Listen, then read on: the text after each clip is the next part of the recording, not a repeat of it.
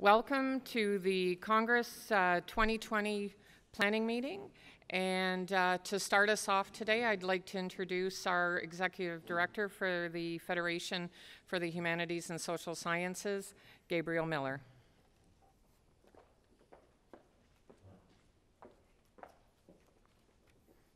Good morning. Bienvenue à tous et à toutes. It's great to be here this morning. Thank you so much. I just want to say a couple words before I hand it over to our next speaker. The first time I went to Congress, I was really curious because I'd heard about a conference that lasts 7 days and can attract 8,000 people, and it just was absolutely beyond me how such a thing could operate or exist. And when I first actually was on the ground for my first Congress, this is just a couple of years ago when I joined the Federation, it dawned on me that as much as it is an event, it's really a community. And a community of communities where people come together to share their work, to reestablish and build new friendships, contacts, networks, and have experiences in different parts of the country. And to build a community for a week, it's great to start with a strong sense of community, and that's what we've had from day one, working with Western, with the academic convener here, Jeff Tennant, with the logistics lead, Cliff, and everyone else. And I've continued to feel that the last couple of days here. It's just been terrific, and we're so excited to be here again on another beautiful day, working with you and getting ready for what I think is going to be an absolutely terrific event. I want to say a little bit about who's in the room with us today. And let's see if I get this right. Okay. Am I supposed to go through these now? Or we're doing those after? Okay. You can see we rehearsed carefully for this. Actually, a lot of people did. You can see I missed rehearsal.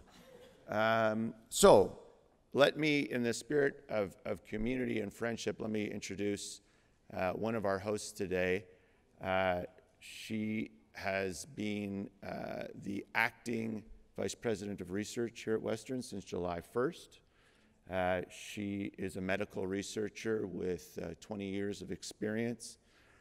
And I was in a meeting with Dr. Pritchard and the president and the provost yesterday for 30 minutes. I could tell you it was both warm and welcoming and incredibly to the point and businesslike. And I really appreciated it because I think the cornerstone of a great partnership are people who can be respectful and friendly, but also very honest. So this is someone who I know we're going to get a lot done with, and I'll probably exhaust myself trying to keep up. So I'm very pleased to introduce Dr. Sarah Pritchard.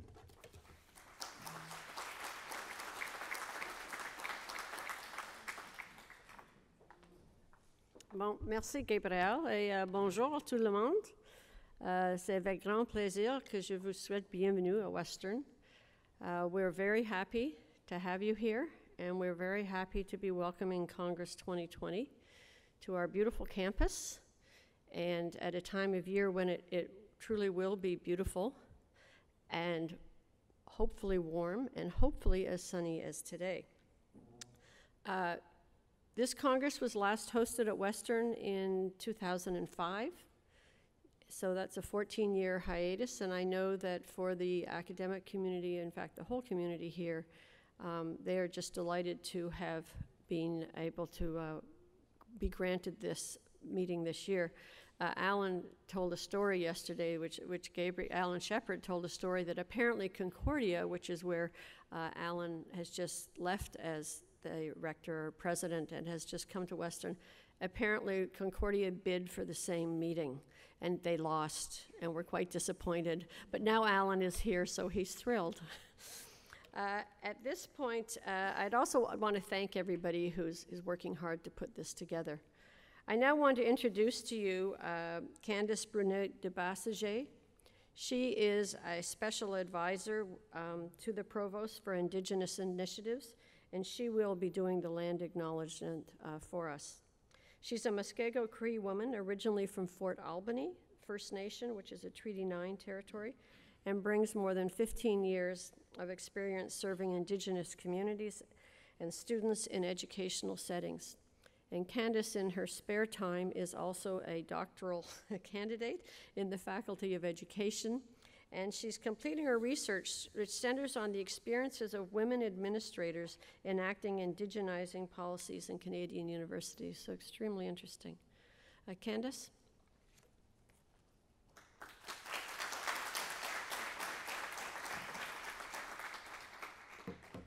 Ani, Sagoli, Kiakula Malsi, Wache in my language. I just said greetings in the 3 local First Nations languages of this territory. Thanks for the introduction. My name is Candace Burnett de Bossige, and I'm just honored to serve as the interim special advisor to the Provost Indigenous Initiatives. I began this appointment last September, and I've been really busy. We have a lot of really exciting changes happening at our institution. Like many universities in Canada, we're looking at our structures, we're looking at our leadership systems, and we're trying to respond to the calls to action around the truth and reconciliation. As a Cree woman, original to Turtle Island, but not necessarily from this local territory, from Treaty 9 territory. My community, Petebec, which is also called Fort Albany, is on the west side of the James Bay, on the Ontario side. So the water systems are much different, and the landscape is much different where I come from. Way up north, it's much colder there. But when I began my work here in the London, southwestern Ontario region about 10 years ago, I knew almost immediately that I needed to work really hard to develop relationships and understand the local context that we find ourselves in. So I've been working to do that as a visitor to this territory, and recognizing that although I am First Nations, my community doesn't come from this territory. This place is a really special place, and I've learned and developed relationships. We're nestled between Lake Huron and Lake Erie, and we have this beautiful river system, the Thames River, the Deshgonzibing. The Deshgonzibing is the original name. The colonial project was really good at renaming, and this renaming process happened all over Canada, and really contributed to the erasure of Indigenous peoples' presence and the dispossession of Indigenous peoples from their land. So the Deshgonzibing was renamed to the Thames River, after a river in Europe. And so part of the work that I try to do is to surface this original knowledge. The Anishinaabe are probably the longest standing living nation. The Anishinaabe form a confederacy of 3 different peoples or nations, the Ojibwe, the Odawa, and the Potawatomi people. And that confederacy, the Three Fires Confederacy, is very strong in our territory. And they've been in this neck of the woods for a long time, for thousands of years. And they have migration stories that talk about how they came from the east and came to the Great Lakes, and over that journey, there were 7 stops. And there's oral stories that talk about that migration that are really integral to the Indigenous archive that we find here in our territory. We also have the Haudenosaunee people, the Iroquoian people. The Oneida in particular are really strongly connected to this place. Just outside of London, there are 3 different First Nations, the Chippewa of the Thames, the Oneida Nation of the Thames, and the Munsee Delaware. The Oneida have a really important story. They were actually pushed during some turbulent times in the 1700s in the US, where their original territory is, in New York State, what's now called New York State. They found themselves being pushed through quite violent policies in the US north, and They took a boat across Lake Erie, found themselves on the shores of Port Stanley. And at that time, they wrangled up as much money as they could, and they purchased land. And that piece of land became the Oneida settlement. And that happened in 1740, before Confederation. And ever since then, the Oneida people have been quite strong in this territory. And similar stories among the Munsee Delaware people. So we have a complex history. There's a diverse Indigenous population in London. We have First Nations communities just outside of London, 20 minutes outside of London. And our institution is working hard to open up our doors, to develop better partnerships, to be stronger in that area. So I just share with you a little bit about the context of London. And if you are curious in learning more, you can go to our Indigenous Student Guide, and it has a really in-depth timeline of the local context, and that's indigenousguide.uwo.ca if you're interested in reading that. So I just want to thank you for your attention and share a little bit of tidbit of knowledge with you about our local context. So I wish you a good planning meeting, and I know we're really excited on the Indigenous front for the theme of Congress. I think that it certainly gives a lot of space for us to have these conversations around colonialism and Indigenous presence in and across our disciplines. So, miigwech, thank you.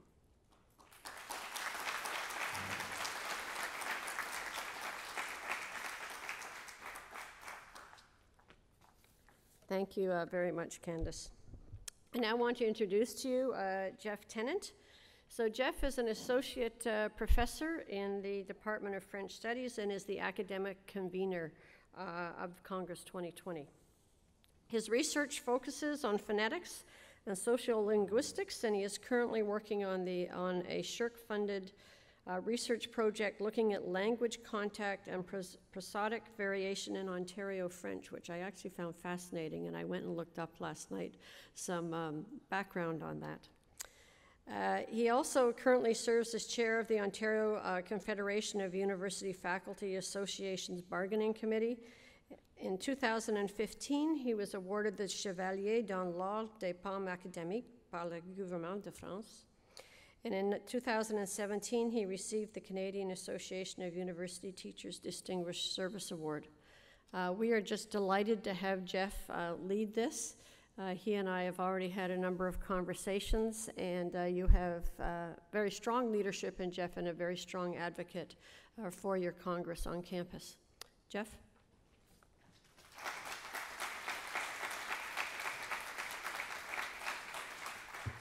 Merci beaucoup, Sarah. Thank you very much, Sarah. Good morning. Bonjour. Anin, Menogijagad, Segoli. And Candace, I've got to learn greetings in Lenape. That will be coming. Good morning, everybody.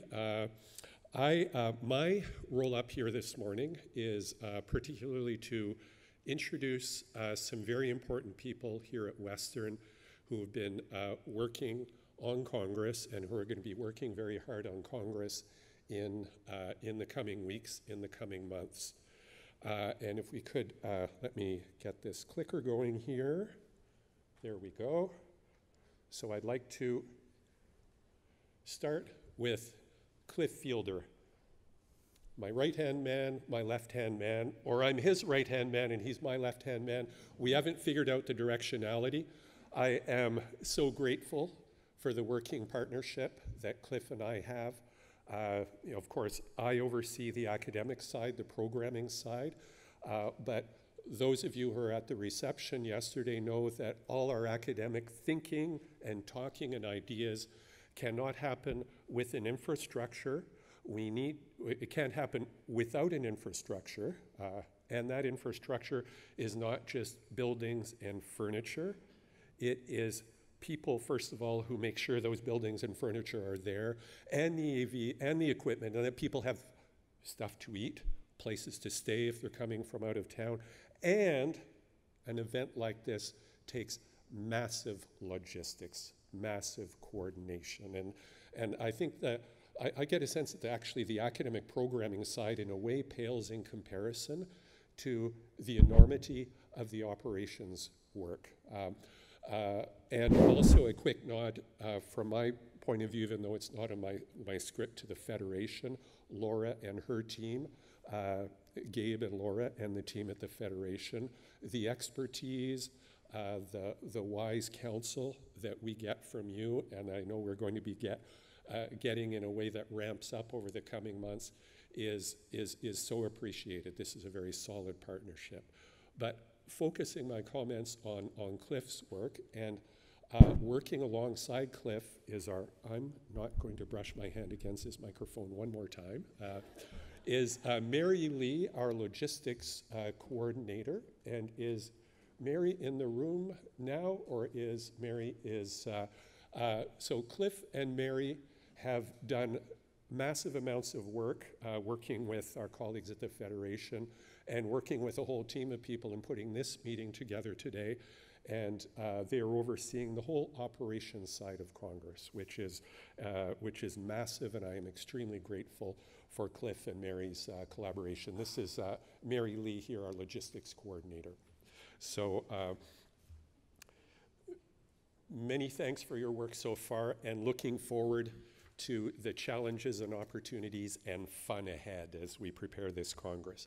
I'd also like to point out some other colleagues from Western whose work is essential to the success of Congress.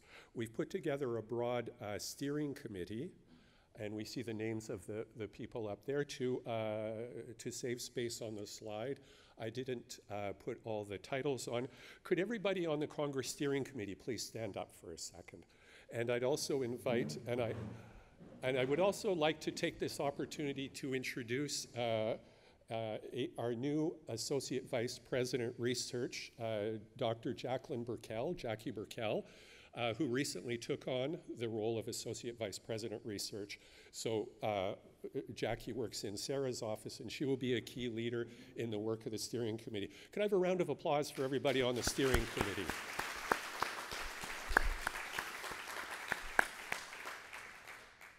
And to my colleagues on the Programming Committee, and my comment comparing the dimensions of the operations work versus programming was not intended in any way to diss all the hard work that the Programming Committee is doing. And our work is going to ramp up over the coming months. We've already done a lot of good work shepherding through difficult conversations about the theme change, and we've done some fabulous brainstorming and programming conceptualization as we develop programming so far. In the coming weeks, we're going to be moving forward in the actual development of our host programming and further development of that programming that we develop in collaboration with the Federation. So members of the Congress Programming Committee, would you please stand up?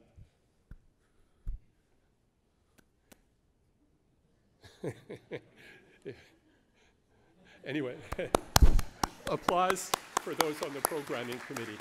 And I did get regrets from a lot of people on the Programming Committee. And there's also, I should say that those who are not program chairs or local arrangement coordinators might not have been invited to this meeting out of respect for their busy schedules. And next, moving on to a whole lot of other people whose work is orchestrated by Cliff, our massive operations team.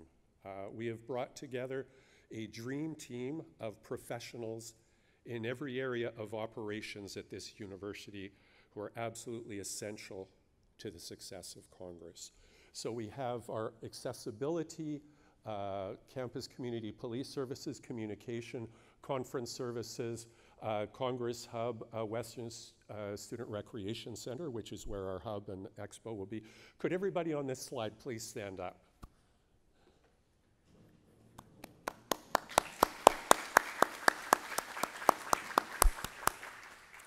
Next in our operations team, we have data and network, electrical, facilities, hospitality. We have quite a team in hospitality and infrastructure. And in order to save time, I'm not reading out everybody's name. Could everybody on this slide please stand up and be recognized?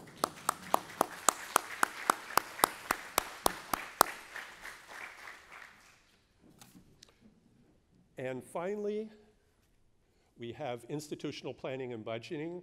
We have Mary again in logistics, with many people working with her. Printing and bookstore, parking, which is a very important topic at Western, technology, and we also have our colleagues from Tourism London. I'm not sure if they're here today. They were at our reception yesterday. Could I have a round of applause for these collaborators? So thanks very much, and I look forward to working with you today and in the coming weeks and months. Thank you, miigwech, merci.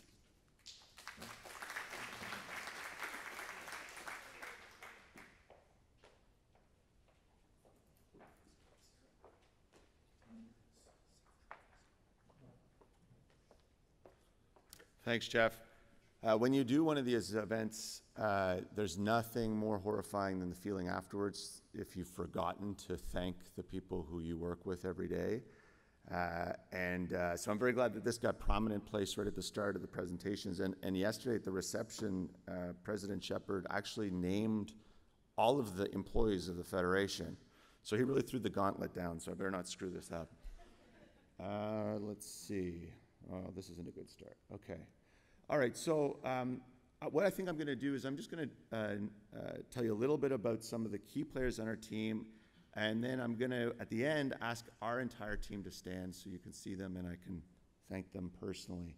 As Jeff mentioned, Laura Chichowski is our Director of Congress and Events. Laura, all of you will see her. She's a very busy lady. She has a great deal of experience in event planning, and we're pretty fortunate to be working with her. Sonia Vanni is our Director of Member Engagement and Communications. She also has our policy and programs portfolio under her, which means that she oversees the development of our programming for Congress and works very closely with Jeff on the Big Thinking lectures, on our Career Corner professional development series, on and on. Nicola Katz, our Manager of Membership and Communications. Nicola's been with us for 6 or 7 years. Where's Nicola? How long is it? 6 years. As you can imagine, there is a great deal of communications work to be done in the lead up to Congress, and we lean heavily on Nicola. And then one of our new team members, Gina Hill, so new I'm not sure I'm going to pronounce her last name right. How do I say it, Gina? I still might not say it right, but Gina Hill Biriel, our new Manager of Programs and Policy. Gina brings a lot of experience from a background in human rights, international development, in law. She certainly knows her way around a university when you take a look at her resume, and I think it's going to be a huge asset to have her on the team as we develop our programming for the future.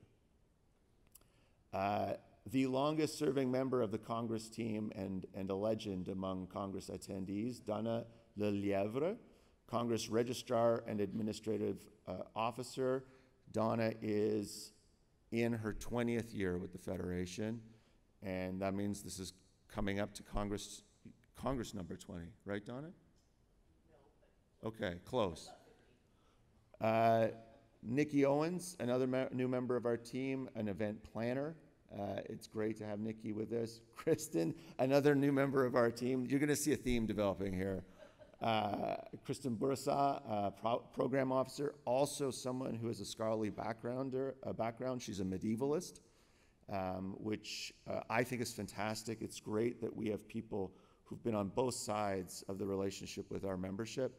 It brings a perspective and an understanding of our members' needs that really makes it easier for us to do our jobs. Rachel Jacob, an event planner, studied music, also has just recently joined our team. So everyone who's here with the Federation, could you guys just all stand up?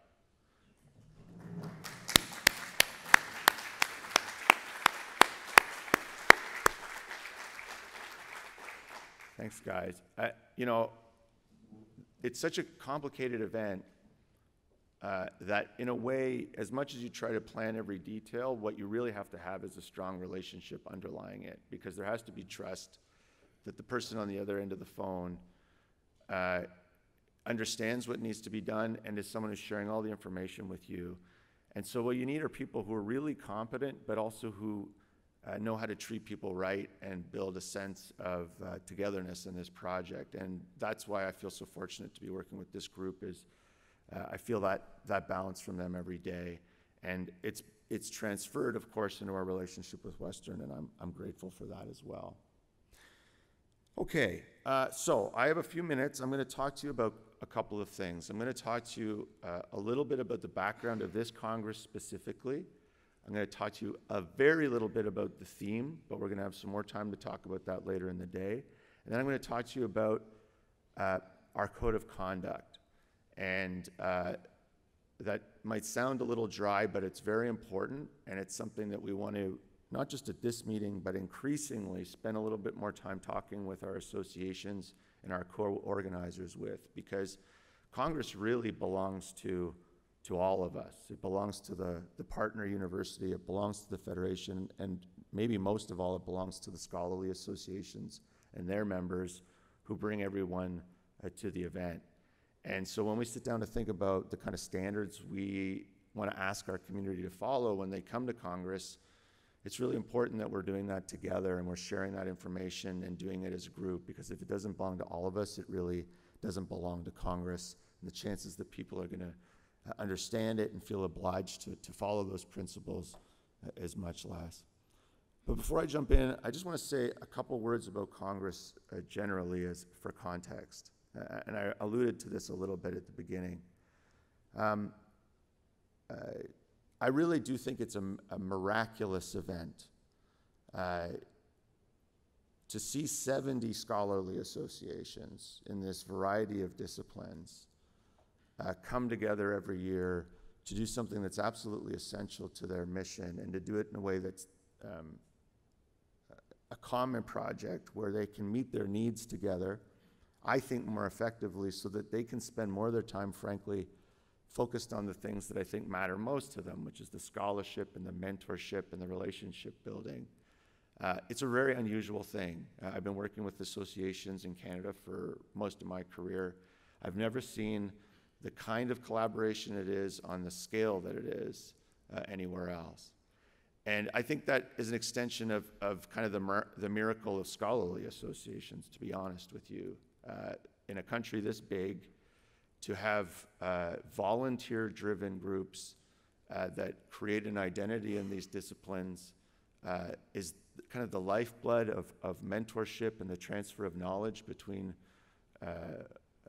established and newer scholars. It's really incredible. I've spoken to a couple of people who lead associations in the States, and you know, in a medium-sized scholarly association in the United States will have 3 or 4 full-time staff. That there's not a scholarly association in Canada, as far as I know, that has 3 or 4 staff. So to see that kind of volunteer-driven community in a day and age where, frankly, it's more difficult to maintain volunteer-driven communities, perhaps, than it ever has been, it's an inspiring and a humbling thing. Every Congress, therefore, is a special Congress, and I think we can see how, but this Congress at Western has a particular character, and I've felt it since the start. I felt it because of the buy-in from the institution that we felt from the first time that we visited campus, and that has continued in our relationship with Jeff and Cliff and the whole team.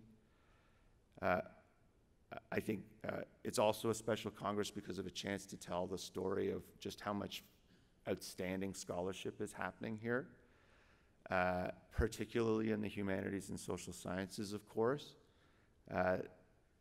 That's a mission near and dear to my heart. My father came to Western. He did his MA here. I know how much it impacted his life and his career, and the chance to just remind everyone else in the country of what's happening at this university, I think, is a terrific opportunity. But one other thing that makes this a particularly unique Congress is some challenges and opportunities we have arising from last year's Congress, and I want to say a little bit about that now. Some of you, maybe most of you, may know that we had an incident at Congress at UBC this year where a delegate, a black scholar, was discriminated against and harassed by another delegate. And we conducted an investigation. We established all the facts of what happened. We took steps to sanction the individual involved. Two conversations, at least two conversations came out of that experience. One was about that incident, about how we determined exactly what happened and what steps would be taken. About also how can we as an organization and a community do better in the future in terms of the kind of policies and procedures we have in place. And the other side of it was, this is happening in a broader social context where, frankly, every institution in Canada has reflecting to do and steps to take to come to terms with our history and to build a more just future in terms of our relationships with blacks, with racialized people, and with, of course, with Indigenous peoples as well. So let me talk to you a little bit about where that conversation has gone. In terms of the broader conversation that both has to happen in academia, in the Federation, and in our society, we have, with a great deal of help and collaboration with Jeff and the program team here, revised the theme for Congress 2020. That theme was built around, from the beginning, the concept of bridging divides. This was what I talked with Jeff about, and others talked with Jeff and the team about a year, probably 2 years ago, about an opportunity to look at the issues that are pulling people apart in our society and talk about the ideas that can help bridge those divisions. But in the aftermath of what happened at UBC, and not just because of that event, but because of the issues and the realizations that flowed out of it, there was a strong feeling among our members, and led by the Black Canadian Studies Association, that there needed to be a specific recognition of these challenges in our theme, in our program for Congress 2020. And so the theme's title has been revised to Bridging Divides, Confronting Colonialism and Anti-Black Racism. And there's a description of that theme that's on our website. We're going to talk a little bit more about it this morning, and then have a much more detailed opportunity to dive into it in a workshop this afternoon with program chairs, where we'll want to make sure that we're hearing from you and also giving you the information you need for how this should inform your own work. The theme is not a commandment. It's always there as a guide. We'll be taking it very seriously in the program we developed for this year's Congress. We'll be encouraging and emphasizing the importance of looking for connections in the scholarly association's work to this theme. But of course, we respect the fact this is a partnership, and that our theme needs to be able to accommodate a broad diversity of discussions. The other side, as I mentioned, is the more institutional, more operational side of these issues. And let me say a few words about that. The Federation has a code of conduct which is relatively new for Congress. It was been developed in the last couple of years. It was really firmed up ahead of Congress 2019.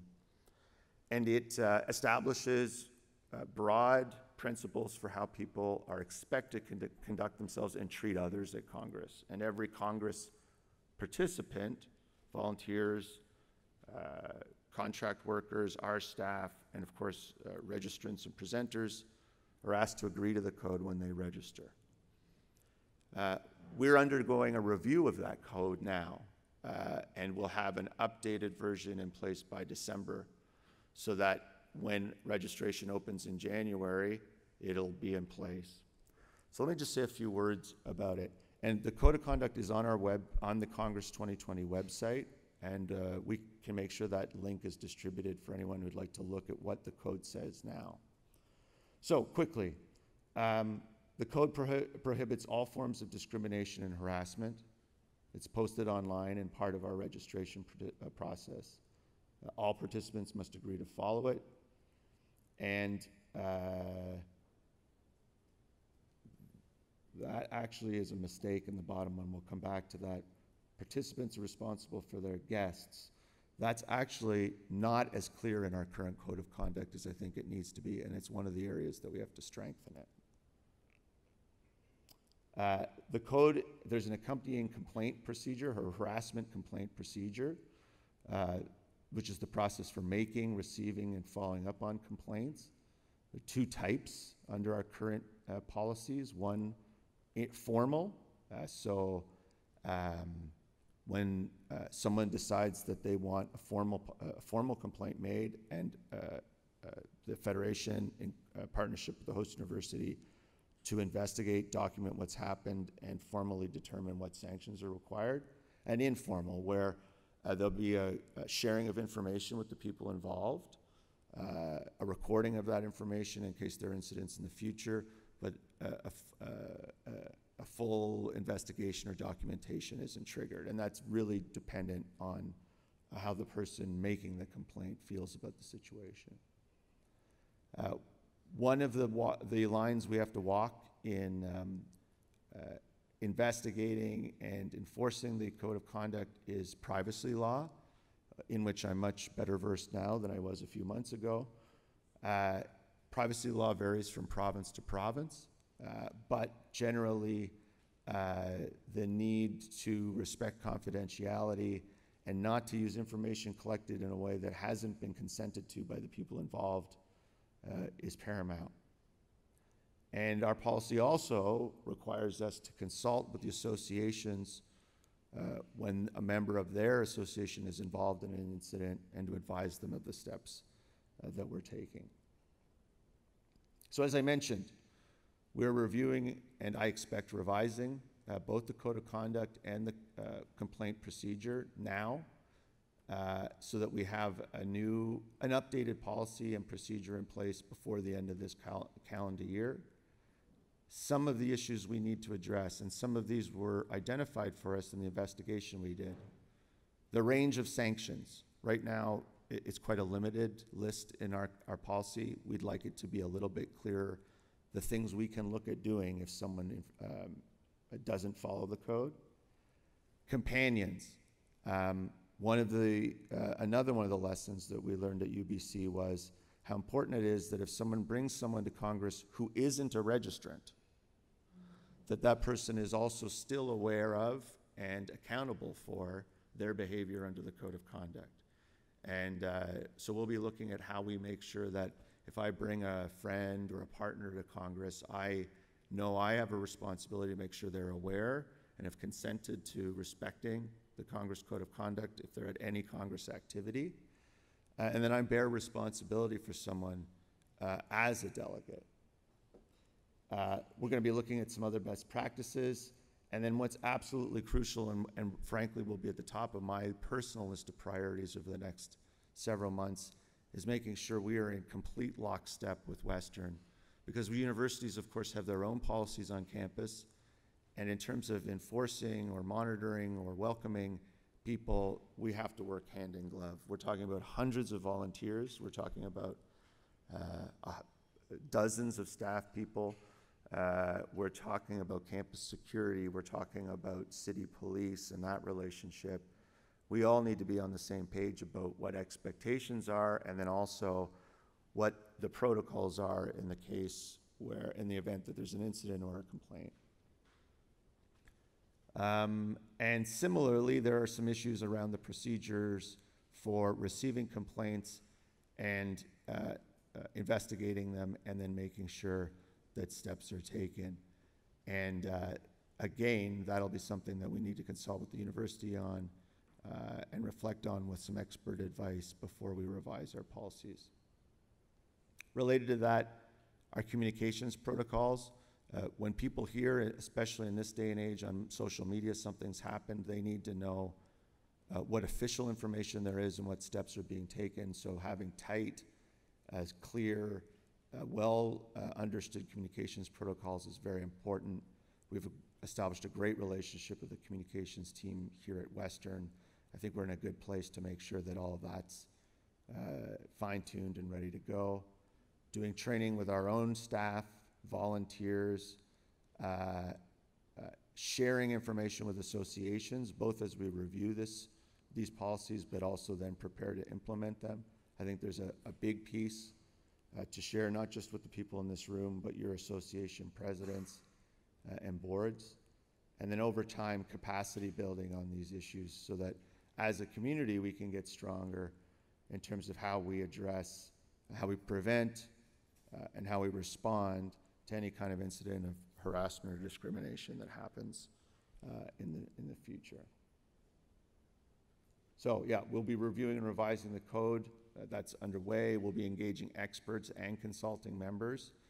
I expect more information on that process will come out in the next week or two. We do want to have a revised code in place before we leave for the holidays. And we will continue to include the 2020 Congress Code of Conduct in our registration system as a required question for people registering. And we want to make sure that we get the revised code out to associations in time for any questions that you might get from your members about how we move forward. I'm going to stop there. Laura, I know, how are we doing on time? I'm sure I used more than I was supposed to there. Okay, so there's, just so folks know, we've got another little piece, and then we're going to take a questions and a coffee break. So shortly there'll be a chance, but if there are any questions specifically about this piece right now, we could probably take a couple if anyone had anything they wanted to ask. Yeah, and we've got a couple of microphones set up if there are any questions. Okay, so we'll have more time to talk and dive into those details later. Thank you so much for your time and attention on that. Back to you, Laura.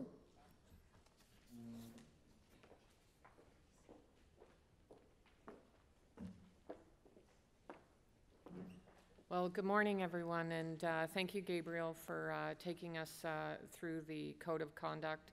And as Gabriel mentioned, after we get through these first few sections, we will have a question and answer. So if something does come up that you would like to address, we will take those questions during that period.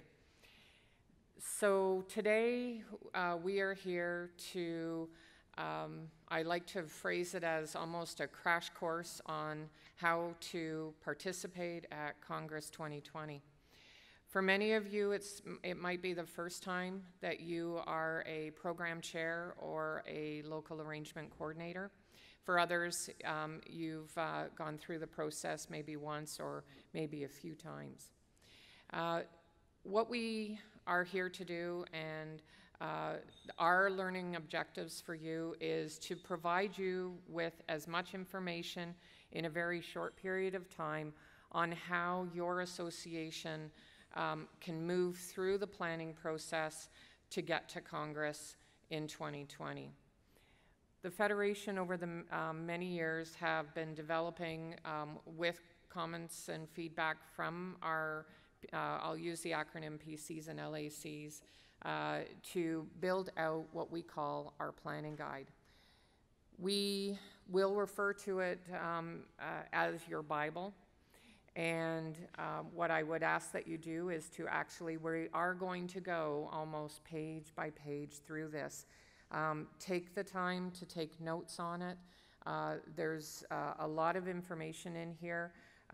We ask you to open up your memory banks and to try to hold on to as much information as we can provide you today. We appreciate you.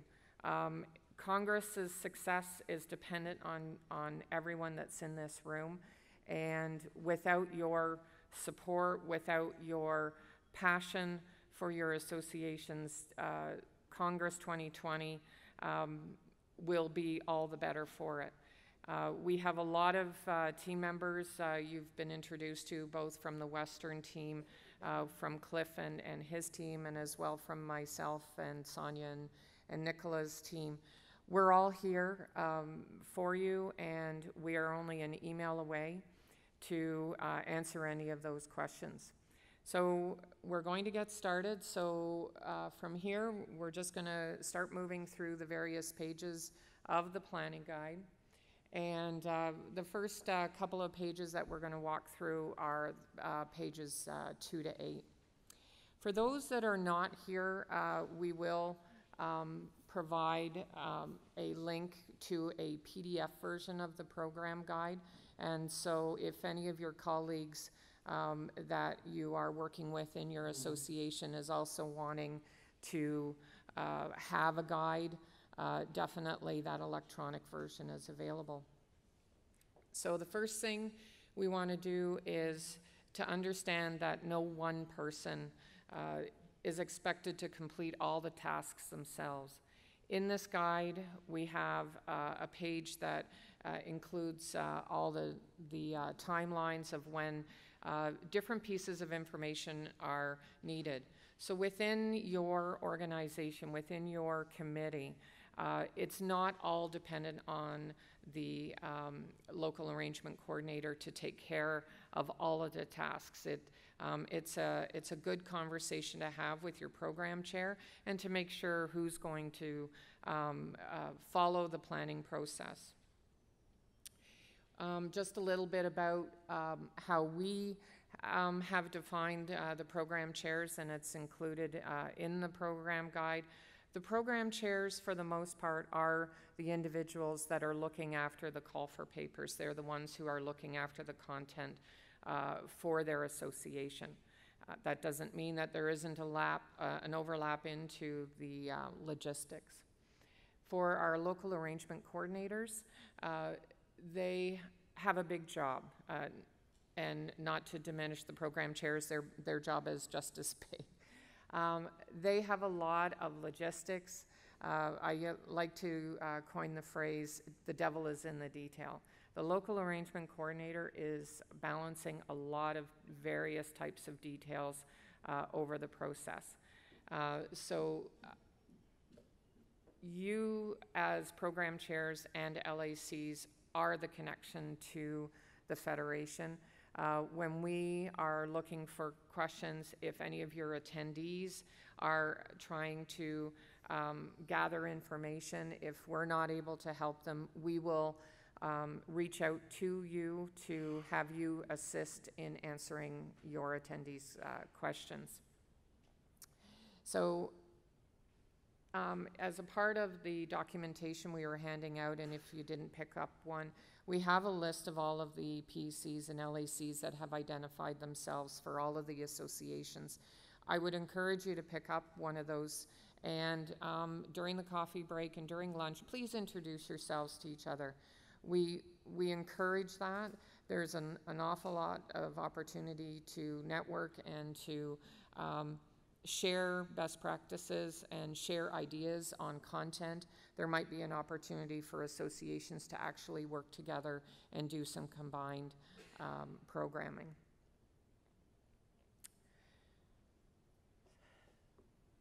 So for here, basically, it's just to ensure that the responsibilities in the division, everyone's busy. I know a lot of times this is a volunteer role. It's really important to understand that when you're looking at 70 different annual conferences taking place, we've developed a timeline with deadlines in a manner that needs to support the entire, I'll use a phrase, machine to continue to move forward. So we ask you to really take a look at what that timeline is, and to work with your program chair to meet that. You'll notice in the responsibilities there are areas that include requesting your meeting rooms, requesting your catering and audiovisual orders. Through that, you'll also be submitting your conference program. You'll, every week or every 2 weeks, you'll be receiving emails from the Federation. They are referred to as PCLAC organizers emails. These are emails that will come into your inbox that will remind you of upcoming deadlines, of upcoming monthly conference calls that we will do with you. So please, when those emails come in, take a look at them. They're an easy read. We get to the point and provide you guidance as things are moving forward. We encourage you to participate in the Countdown to Congress monthly meetings. We have them at the top of the month in October, November, and then again January right through to May. These conference calls can be done by teleconference. They are over the lunch hour period, and these teleconferences last about an hour, and it's going a little more in depth into some of the tasks that are coming up. The teleconference call is also an in-person meeting here at Western, so we will be identifying the meeting space that it's taking place at so that you can come together. Part of that countdown call is to talk about best practices. So it's an opportunity for some of our seasoned organizers to share some of the lessons learned that they have from their conferences with other associations that may be doing it as an LAC for the first time. So they are an integral part of the planning of Congress. As you can imagine, pulling together 70 associations under the Congress umbrella can be quite tricky. The planning cycle identified on page 5 of your guide is where each of the tasks are listed, where the deadline is, and it also includes the page numbers to reference a little bit more explanation on what that task item is. That list is in checklist format as a tool for you to keep track of. You can pull it out of the guide if you want, or you can copy it and put it on your desk or set it up in Outlook just to keep you on track. Another key tool is the Congress website for both you as organizers and for your attendees. The website includes a wealth of information on trip planning and programming, such as our Big Thinking lineup. It includes information on hotel accommodations. It also includes your conference pages. And also under register is where all of your attendees will go to register for your conference.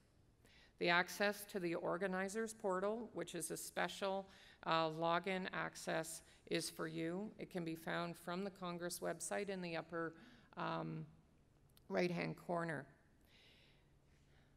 As you're developing your annual conference website, which we anticipate that most of your associations do, we recommend that you build links from your website to the Congress web pages we have listed. This will help your attendees to have all the information they need to participate and get the most out of Congress and your annual conference. The Organizers Portal is a website software that's specifically designed as a secure hub for your association organizers. It's used both to share information and resources with you and to collect your association's needs and requests for Congress. The portal is a secure site, and you will log in with a username and password to access it. All PCs and LACs and other association organizers which you have identified for Congress 2020 will be given access to this system. You'll receive details on how to do this through your personalized email, and that'll be sent on Monday, September 30th. And that will be the day that we will open the portal. New for this year is for those associations who wish to use a generic email address to allow access to the portal or to complete the many forms that you need to do. We'll be providing instructions on how to set that up. So watch for your email on Monday, and this information will be made available, and if additional questions are required, you can reach out to us by email. Within the portal, you'll have access to various tools, documents, logos for the Congress, historical data on your associations. There'll also be the access to all of the forms that you need to submit, and there'll be some additional resources as well. They are identified in your program guide as well on page 7. The portal will be preloaded with a wealth of information for you, and we are continually updating it. So it's important to bookmark it on your computer and to refer to it. For example, the slides of today will be uploaded into the resource, and as you can see, we have a camera in the room, so we are videotaping it as well. So for those that have not been able to attend today, they will be able to listen to the entire presentation. If you look at Area 1 on page 5, you'll see a screenshot that this is the home page on the home page of the organizers portal. This is where your conference dates are also listed. They are also listed in the planning guide. This is information that we received through the member update form that was submitted by your organization in June and early July. If those dates are not accurate, please reach out to us immediately so that we can continue our planning, understanding who will be on campus on each day. Your estimated conference attendance was provided to us through that same member update form.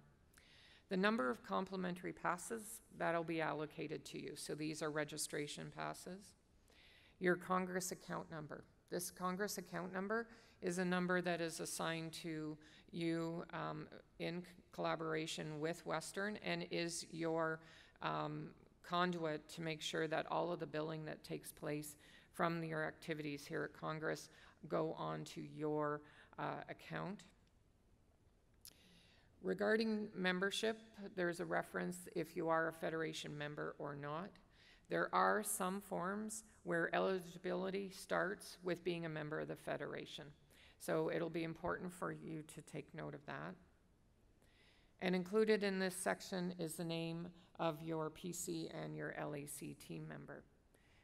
As the planning cycle goes on, if there are any changes to your program chair or your local arrangement coordinator, please share that information for us as we use it to continually keep our email list up to date and for sending those important pieces of information.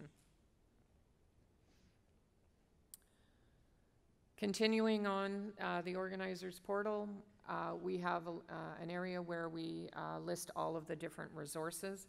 As those resources, those PDFs, are made available, they will be activated on this page under reference.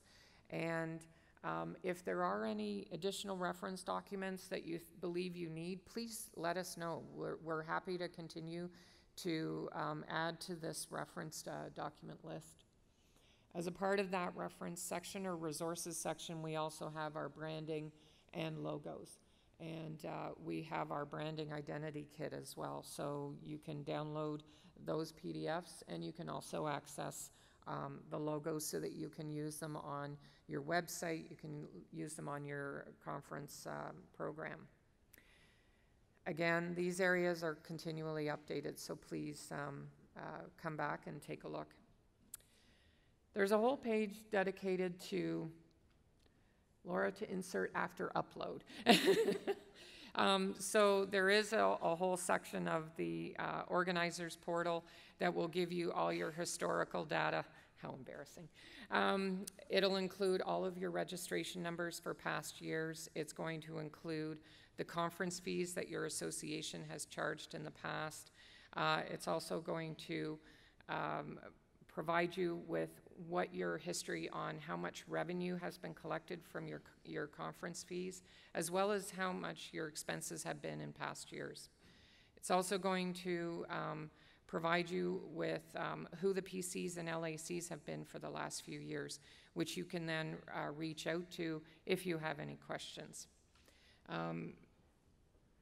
The information for 2020 is a prediction based on what what your associations have provided.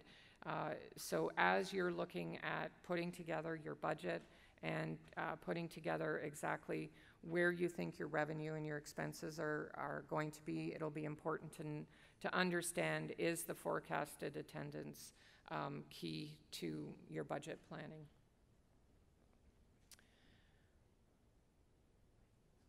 We referred to this page earlier. This page, you'll see, just as an example, that there is a status. That status is based on someone from your association going in and starting a form.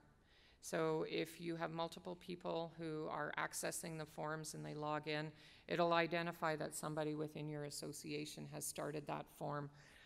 So as a part of the generic email address, if more than one member of your planning committee want to access a completed form, we're recommending that you do have a generic email address.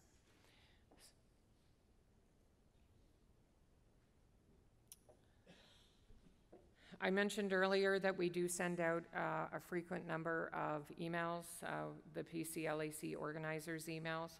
These are sent on Thursdays, and they will start next week. So you'll be receiving an email about the organizers portal on Monday, and then you'll be receiving your first PCLAC organizers email on Thursday.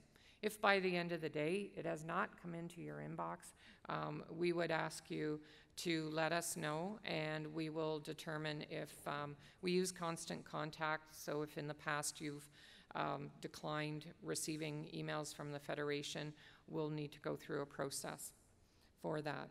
Another piece of information there is if you're working with your IT administrators, you may want to also look at whitelisting the various email addresses that we have. Just checking. So these are the 3 email addresses that you want to take down.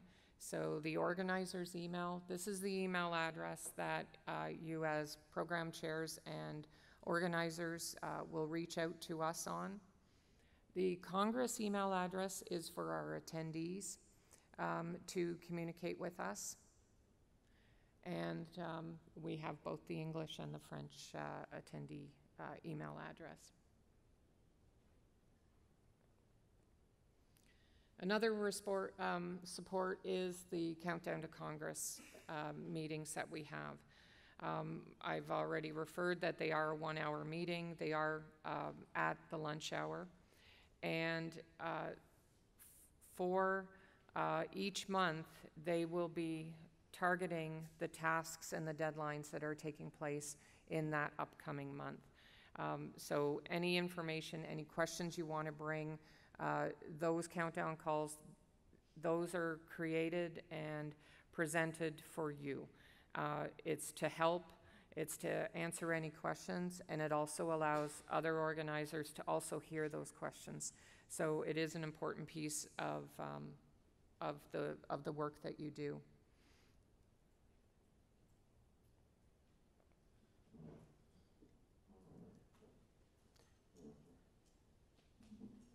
So with the teleconference software, we're using Zoom. So if any of your institutions or offices have any concerns with the software, we are using a secure teleconference system. So Zoom is the product that we use.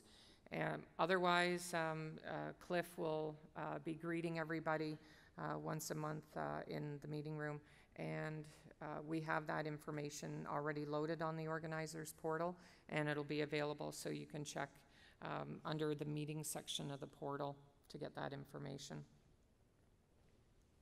So now I'm going to pass over the wand to Donna Lelièvre. Donna is the person on the other end of that email, organizer's email, and I will say to you that she is extremely diligent about what she does and how she supports our Federation members and our Congress annual conferences. If you've not met or seen Donna at registration at Congress, she will become your best friend, and many times we've been told that she's a lifesaver. So I'm going to ask our lifesaver to come up and take us through registration.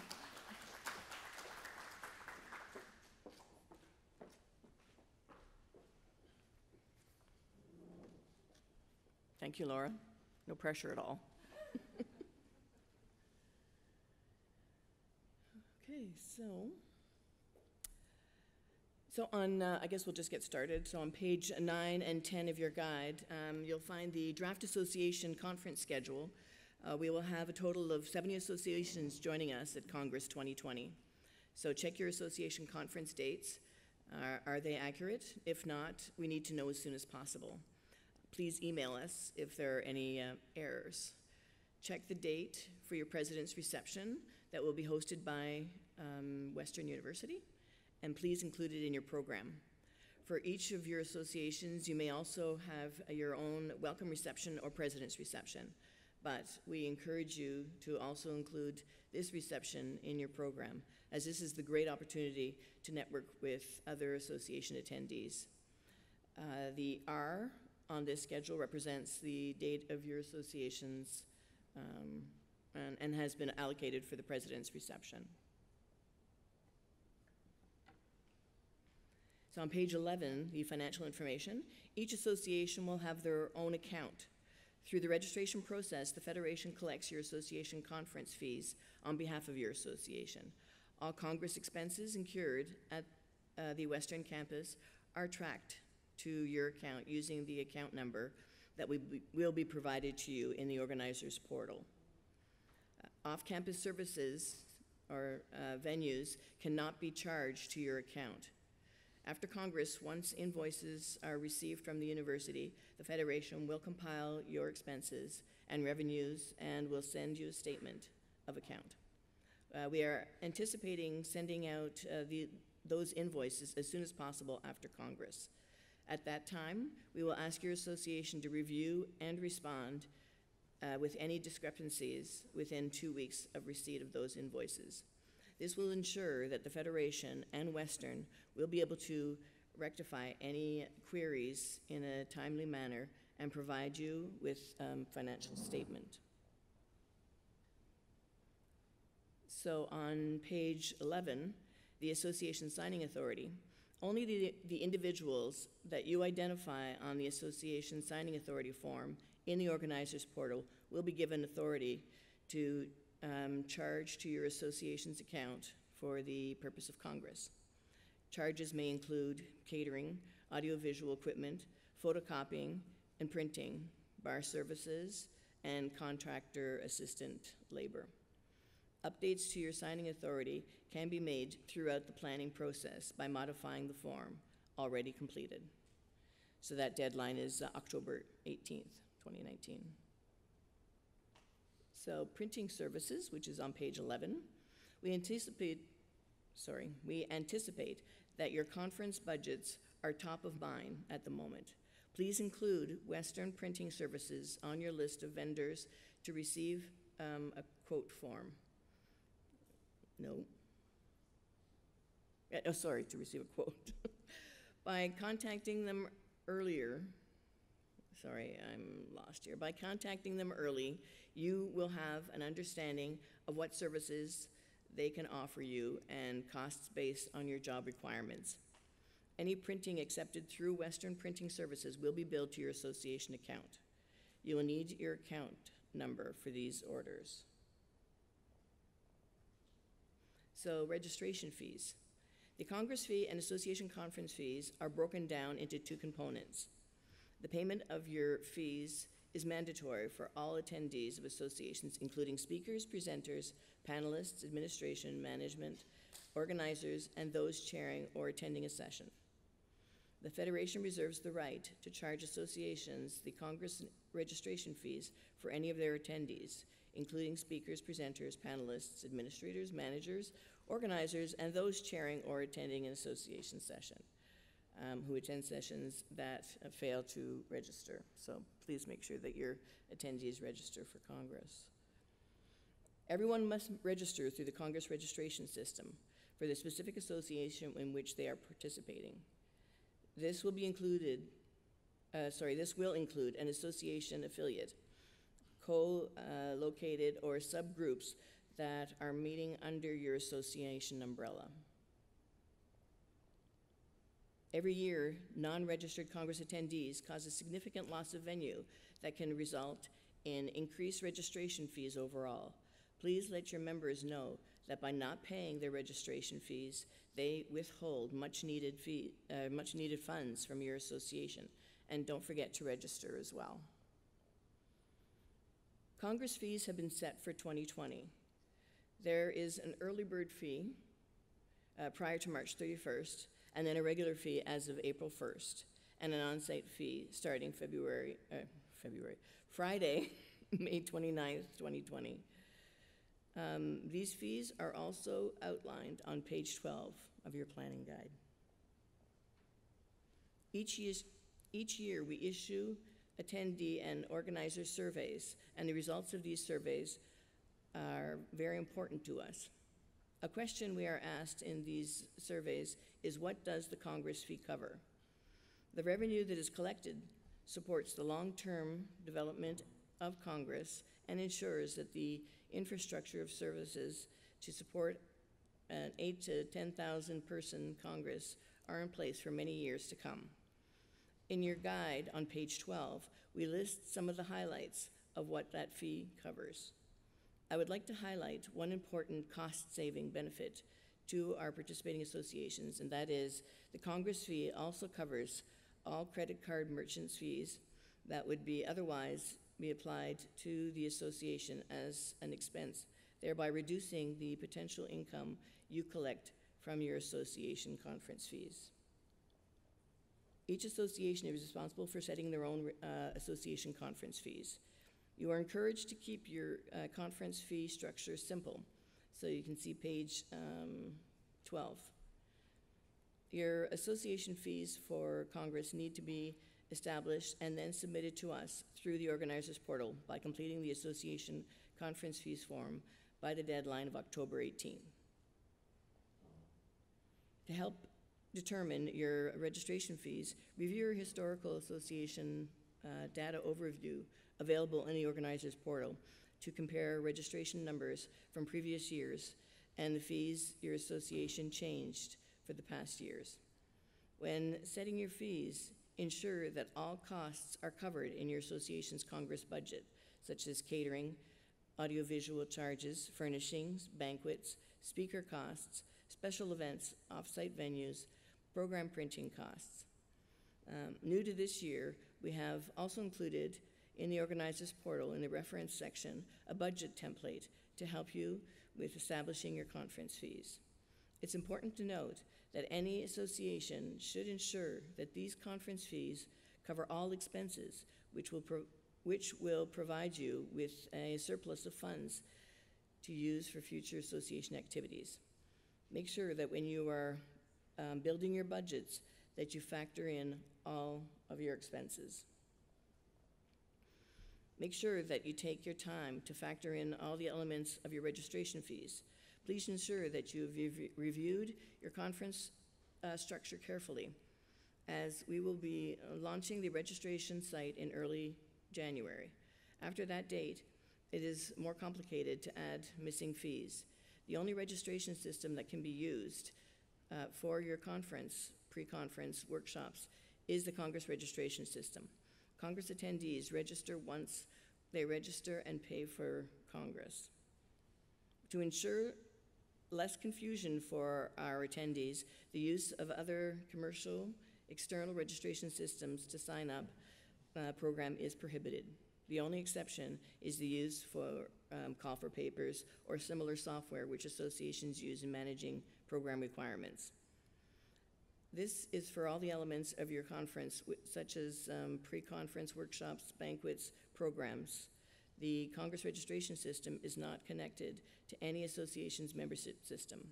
It is the association's responsibility to review their Congress registration lists to verify membership status of each attendee who has selected your member versus non-member conference fee. There will be a link in the organizer's portal that will provide you with real-time access to your registration list starting in late January. One attendee challenge we have every year is their understanding that your association membership fee is not included in your association's conference fees. Although there may be some exceptions, we collect the association's conference fee at Congress. Please help us to help your associations to understand this by providing some registration information on your websites and then provide a link to the Congress 2020 register page. When communicating with your association, with your members, please ensure to explain to them that they are still required to register for your association's conference on the Congress website after paying your membership fees on your website. We welcome any suggestions from you in clarifying this challenge. Registration will open in early January, which creates the highest volume of traffic on the Congress website. Online registration for your members and non-members is fast, safe, and secure. We accept all major credit cards, Visa, Visa Debit, MasterCard Debit, and Amex. No cash or checks on site. On page 13 of the guide, you'll find information on how the registration reports are managed for your conference. Reports are available to download via the organizer's portal. We will cover this more in the afternoon's workshop. You can log in and keep track of your attendees in real time to see who is registered once registration opens in early January. Remember, the Congress registration system is not connected to any association's database and cannot verify membership status. Review the list early and continually, and remember to verify membership status on your association's membership database. Due to the sheer volume of registrations received from mid-March through to Congress, we appreciate your cooperation in managing this on an ongoing basis.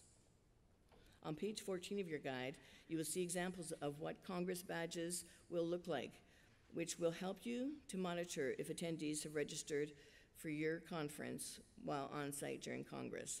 The badge on the right has text stating open events.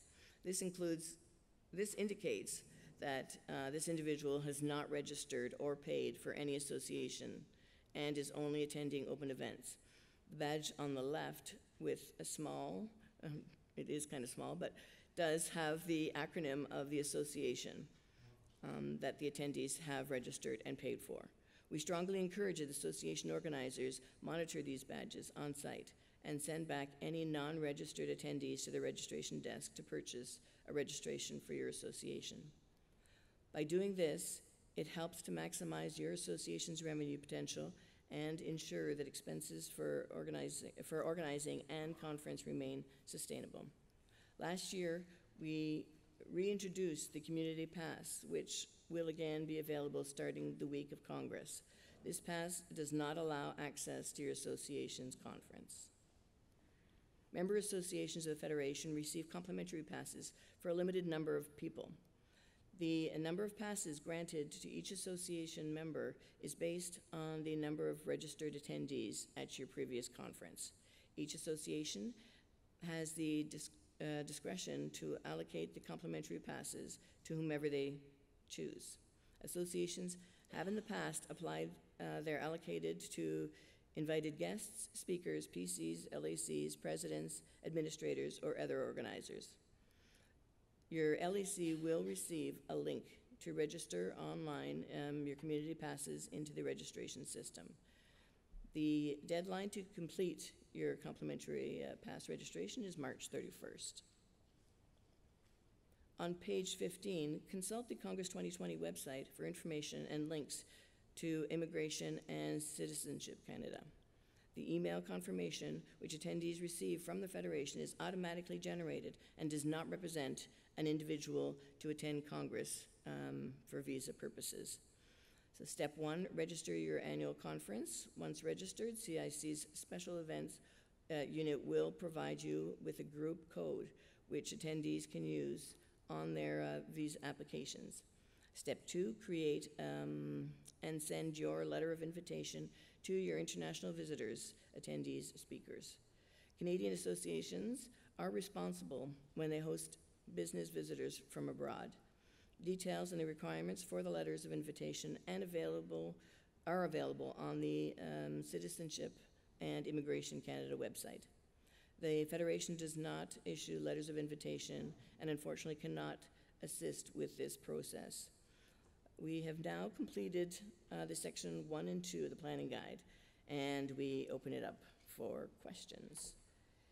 If there are any questions about this section or information, please make your way to one of the microphones to ask these, and anyone can hear, so that we're happy to address whatever we can.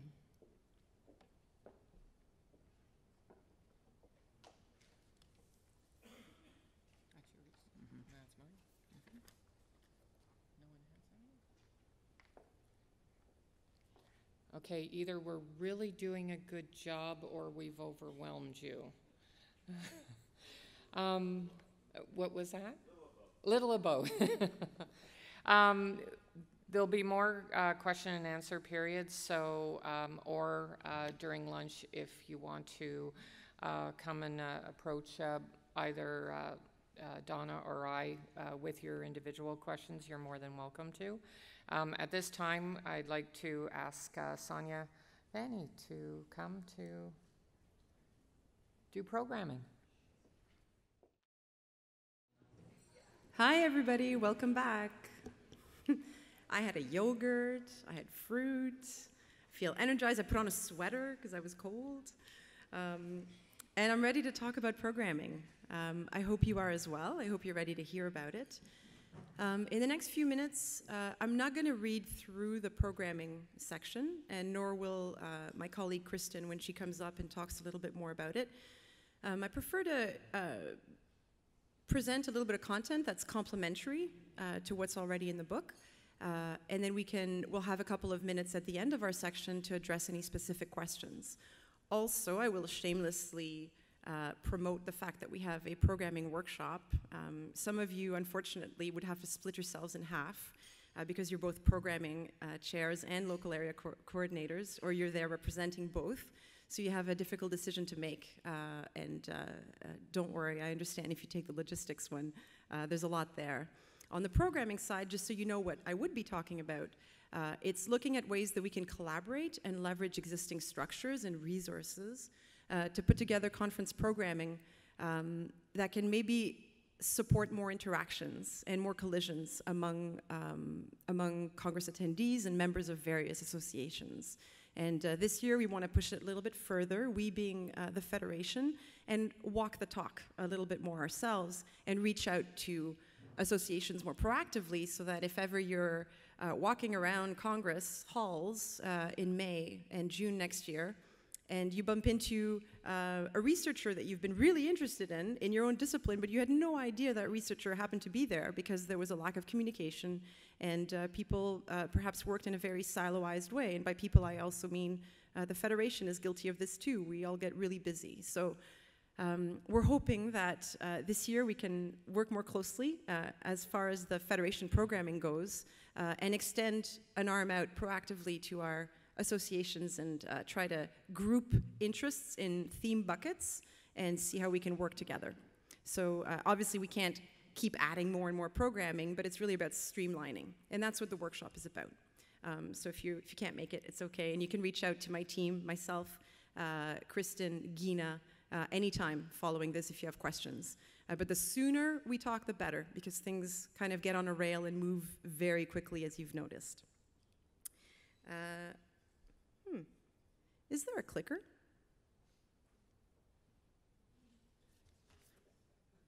Or is this the clicker?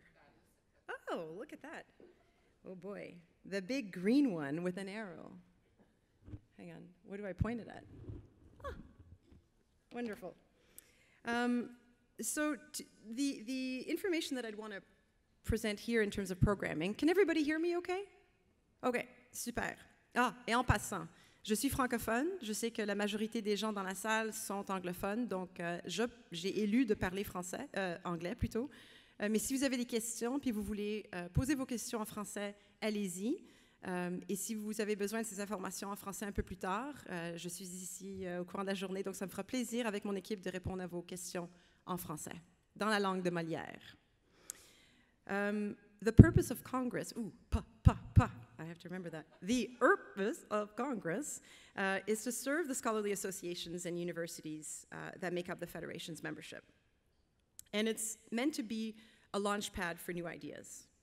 It's meant to encourage and provide a venue for networking. And a large part of that depends on logistics. Another part of that is through the programming.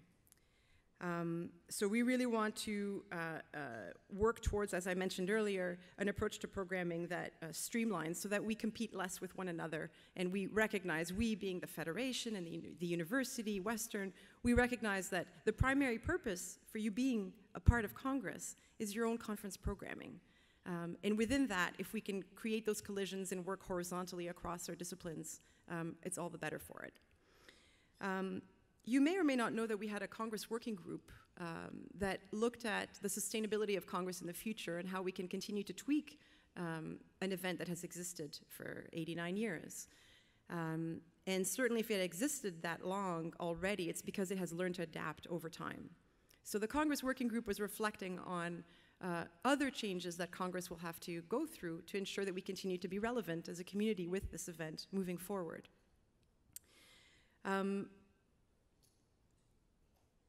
I guess two of the big lessons that came out of the Congress Working Group report, my takeaways, are that we have to seek a better balance in the amount of Congress programming overall.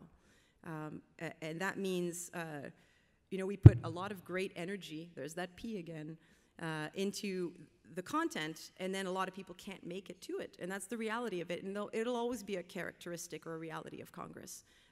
But we're really interested at the Federation side, and we're accountable to our members to be able to program more smartly. And there's a little bit that has to come from all of us to make that happen. And the other lesson that I take from the Congress Working Group report is that we have to make a growing effort to support and facilitate and enable collaborations and interdisciplinarity to respond to the growing interest in interdisciplinarity. So you'll see that that's kind of the flavor that this year is taking. So we have some returning funds that encourage this and some new initiatives. And of course, given the Congress theme this year, although it's always been a priority, we're all the more responsible for ensuring that equity, diversity, inclusion, and reconciliation constitute large, integral parts and growing parts of Congress moving forward from a programming perspective. I think I'll move to perhaps my next slide. When we talk about Congress programming, a lot comes to mind. To a PC and LAC, it's what is your own association putting on as programming, and that's the association's programming, for sure. So that's first and foremost the beginning point and entry point for associations. Congress programming also includes Federation programming and host university programming, and sometimes they intersect. So through big thinking, they intersect. Through they being Western and Federation. Through Career Corner, they intersect. I'll give you an example where they don't intersect. Pedagogy Hub. Pedagogy Hub, you'll hear more about it later, but that's really sits right now with Western. So just as you would expect, the logistics of Congress are complex, so is the programming. So I have the beautiful task to lead a team in the next couple of months to work on this alongside you guys, and we're thrilled about it. So on the theme this year, which you saw earlier, I think what's pretty incredible about it is that it emerged from the community. It was something, and then it had to be reworked. It had to be reworked, and I guess I often talk about, I think I was talking to Michael O'Driscoll from University of Alberta yesterday about this, but tactical performance is sticking to the plan, and adaptive performance is not sticking to the plan when things change. And we had a moment to do some adaptive performance, and that was really spurred on by our own community. I think we heard from roughly 30 associations that said they were in support the Congress theme changing to be able to draw more attention to colonialism and to anti-Black racism as a result, first and foremost, of the June 2nd incident at Congress this year. So I think if we want to be pertinent in the future, we have to be able to be adaptive when our community speaks to us. So that's a good sign, and we thank you for it. But now we have the collective responsibility of ensuring that this wasn't just paying lip service, that now there is a sincere willingness on the part of all stakeholders to faire un clin d'œil at the theme, to be able to underscore it in some way. And if not through your programming, perhaps through your approach to programming, to really be conscious of reconciliation and equity, diversity, inclusion in its broader sense, if not directly to anti-Black racism, or by allowing your members some time to be able to attend other events organized by others that might be focusing on that content. So those are kind of the three ways that I would see you can engage with the theme. You can engage with it directly with your own content. You can promote and support the others and hopefully have your members take part in it. And the third is perhaps in your approach, your methodological approach to programming. So I think that's the most of what I wanted to say at this point. We're looking at organizing 6 panels, so we'll talk a little bit more about the other type of programming. I'll invite my colleague Kristen to come up. But essentially, the workshop this afternoon, we hope to present a couple of theme buckets and see where there might be some intersections. I've already spoken to a couple of you in the room. I know there's interest in social work and sustainability in the environment, in Indigenous healing or Indigenous health. So these are all really boding well with some of the areas that we want to be more proactive in. So that's all for now. I think I'll invite Kristen. No? Oh, oops, Jeff.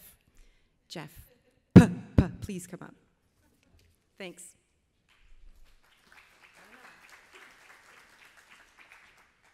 Merci, Sonia. I am going to make an effort, first of all, not to strike a microphone with my hand. I'll try to be mindful of my voiceless bilabial plosives as well. That's the P sounds anyway. Okay, enough phonetics.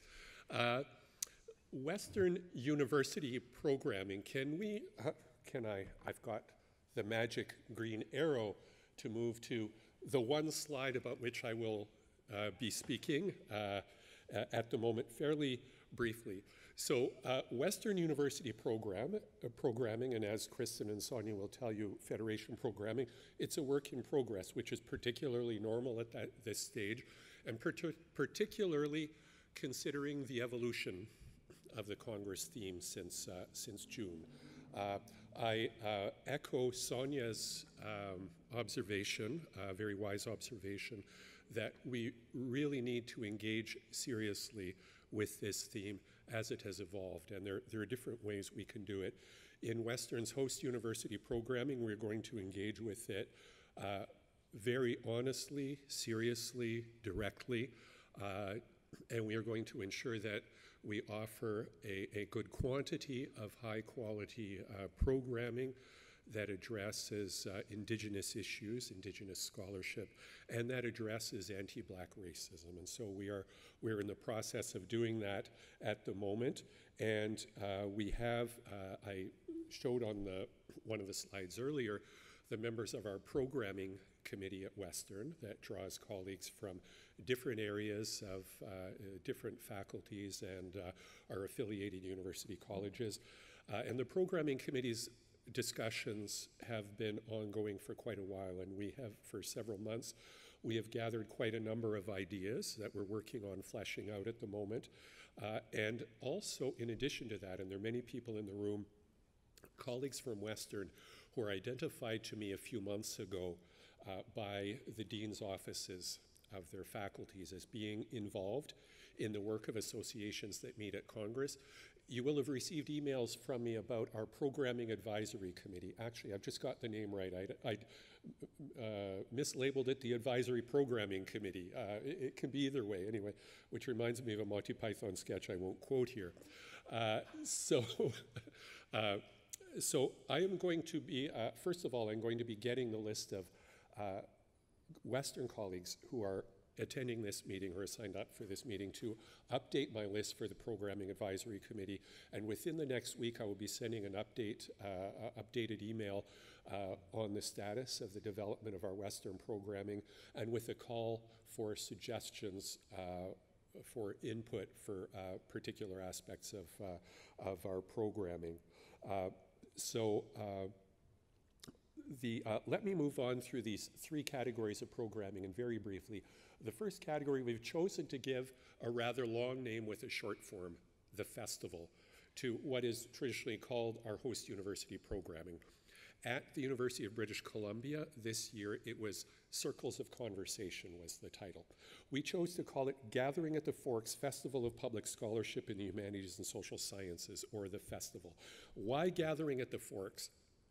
The initial version of the Congress theme before the change was Gathering at the Forks, Bridging Divides. And in our negotiations to revise the theme in light of the circumstances from June 2nd, we removed, for the sake of brevity of the long title of the theme, we removed the Gathering at the Forks. It's very important to us at Western that we maintain that. And if you look at the Congress site now, as Gabe mentioned earlier, the description of the theme is up. We have a new description of the theme. It was of utmost importance to us that we maintain the reference to the land in the theme in our programming. That is essential to the theme. It has been from the start, and our engagement with Indigenous issues and Indigenous perspectives. Why a festival? We're taking a public scholarship knowledge translation approach to our host programming. I'm working quite closely with Josh Lambier, a PhD colleague, a PhD candidate and colleague in the Department of English, who has a great track record of organizing public humanities festivals. And so we'll be working out our cultural and our academic programming under that rubric, the festival. It'll be quite a diverse program, but top priority to anti-Black racism and to Indigenous issues and various treatments of those theme elements. We will be continuing the new tradition started by our colleagues at the University of British Columbia this year to have a pedagogy hub. We have, I've been working with the Center for Teaching and Learning, and we have an outline program together. I will be running that by our Programming Advisory Committee and getting that subgroup together, but we're well underway in planning that programming. Those of you from Western will know our Center for Teaching and Learning has lots of resources. We have our spring and fall perspectives conferences, and there's a lot of professional development expertise that we can apply there. And finally, we're working on developing family programming. We're going to have a family zone where parents can bring their children. There will be toys, there will be books, there will be a comfortable place for accompanied children. We will also be offering day camps where children can be registered and so enjoy a whole lot of sports and other activities while their parents participate in Congress. And we're also working out our daycare arrangements as well. So that's in a nutshell the structure of our Western University programming, and the development of details is a work in progress. And so Western colleagues in the room, you'll be hearing from me with requests for input and with a more detailed update on where we are in developing that. And also just in conclusion, in reference to an important point that Sonia made in her remarks a moment ago, we are looking to avoid over-programming Congress. So integration of host university programming, federation programming, and association programming is one of our priorities at the moment. So I think from today on, the discussions that we're going to be having today and this afternoon will be a jumping off point for conversations we'll continue to have as we seek to find a way to get our open programming integrated well with the open programming on association programs, have open programming listed on a number of association programs. So I'll conclude there. Thanks very much, and looking forward to continuing this conversation.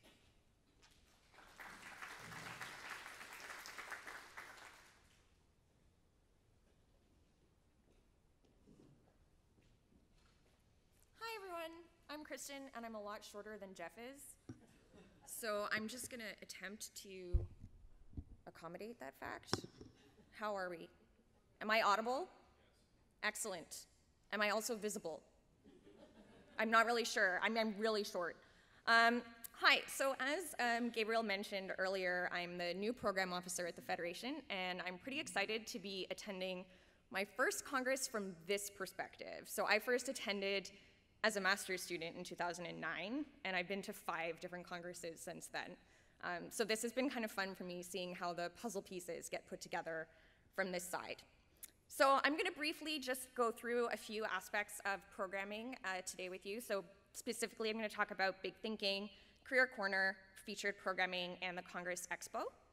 And although I'm the one up here talking about this, I do also want to highlight that a lot of this work is done in very close collaboration with Jeff and his team at Western. So it's not just us.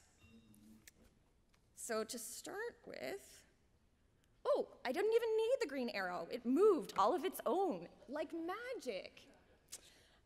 Okay, I promised I was gonna do that. So this is a lecture or panel series that's open to attendees and to the general public. We're looking at 4 events in 2020. This is streamlined down from previous years when we had more. And part of the reason for that is in response to feedback that makes it, it's just difficult to attend everything when there are so many different things running. And for that same reason, we're looking at scheduling these across different time periods this year. So we're hoping maybe to have some at lunchtime, but also some in the evening, so that there are a few more time slots available for people to attend. As you can see, the kind of our aim content-wise for this year is really to engage closely with the Congress theme of bridging divides, confronting colonialism, and anti-Black racism. As we have updated information on the lineup, you will find it on the website. And I'll also just reiterate that the full description of that theme is also now available in both languages on the Congress 2020 website. So that's a brief intro to Big Thinking.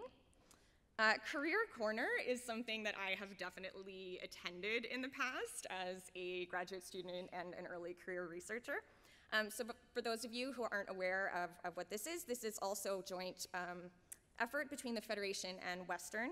So we have a series of professional development workshops that are aimed for people at all different career stages. So some will be a little bit more targeted to different stages, and some will be more broadly applicable to anybody. So these are just some examples of some themes and topics that we'll be looking at. So things like CV and resume building, publishing and marketing your book, equity, diversity, and inclusion, public scholarship, funding applications, that kind of thing. So there's a lot going on in this. We're looking at about a total of 20 different Career Corner workshops spread throughout the week of Congress.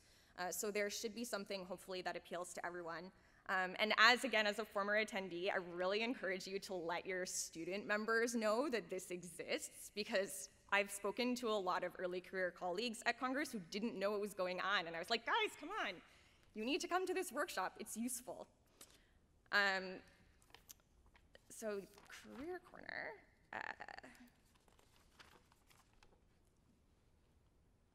Congress Expo. So this is also super exciting, being the largest showcase of academic books in Canada. Behold, all the book emojis.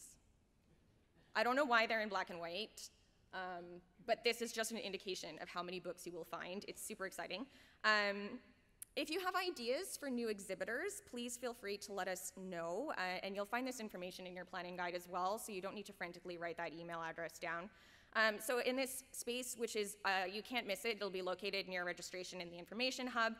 You'll find publishers and exhibitors. There will also be book launches, signings, that kind of event takes place there. There's an Expo passport game that rewards you for how many booths you visit. You can win a prize. Yay, prizes. Very exciting. And you'll also find the up-to-date list of exhibitors coming on the Congress website. So I should have, yeah, here we go.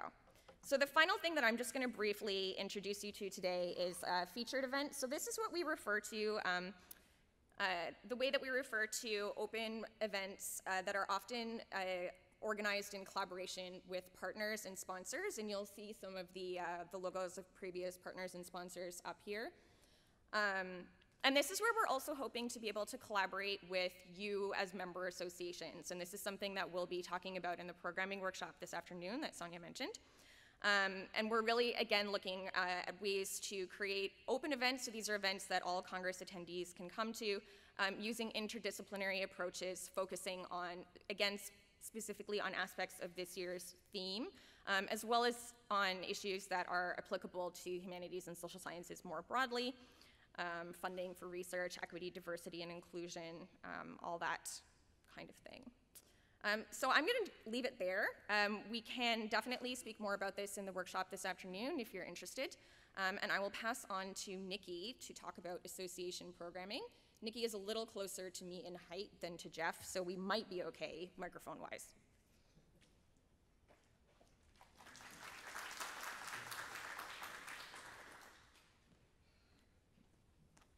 Hello, everyone. I get to figure out the green button. Yay, is this it? Okay, so back to more logistical things. So in terms of association conference details, this process is facilitated by the association conference detail form, which is found in the organizers portal going live on Monday. The purpose of this form is to gather information that will be published on each association page on the Congress 2020 website, including a short, compelling rationale that will spark interest from potential attendees, which would be typically no more than a paragraph in text. You don't want to make it too long, keep it short and interesting.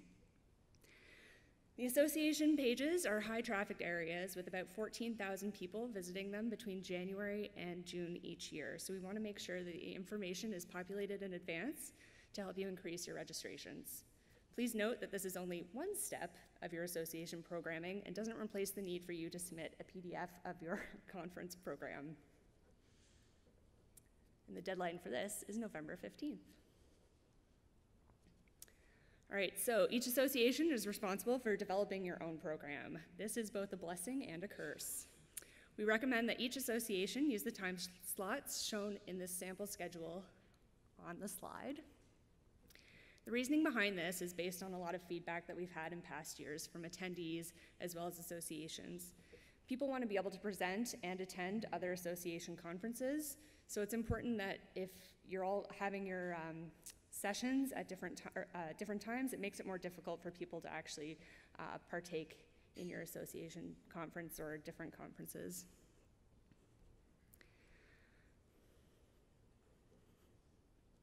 Some tips you might want to consider when creating your program is to start your regular conference programming at 8:30 and end around 5 p.m. Be consistent with your programming time slots for each day of your conference. Host special events and receptions in the evening after 6 p.m.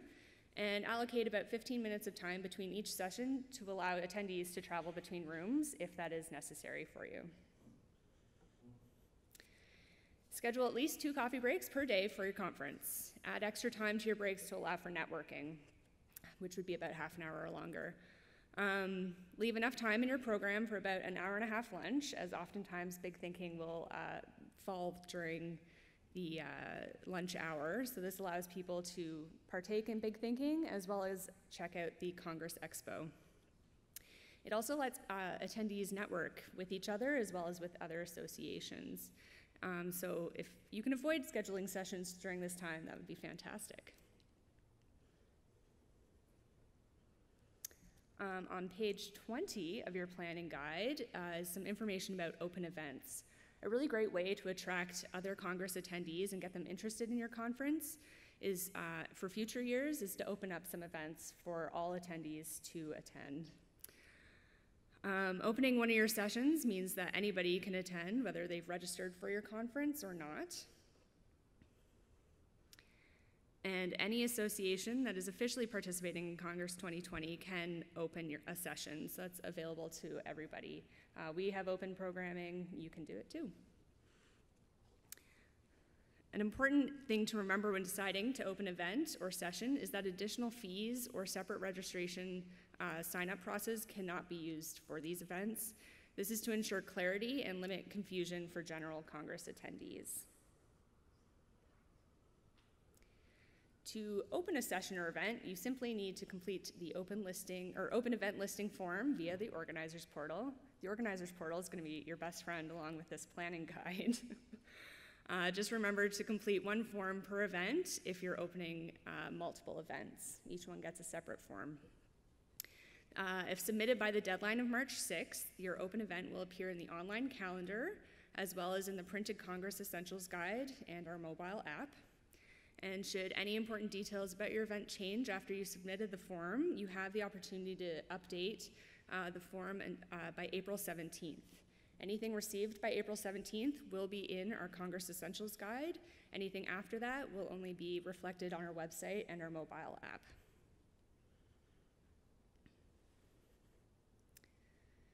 Okay, so we know that open events are only a part of your association conference program, but another important part is your program in general.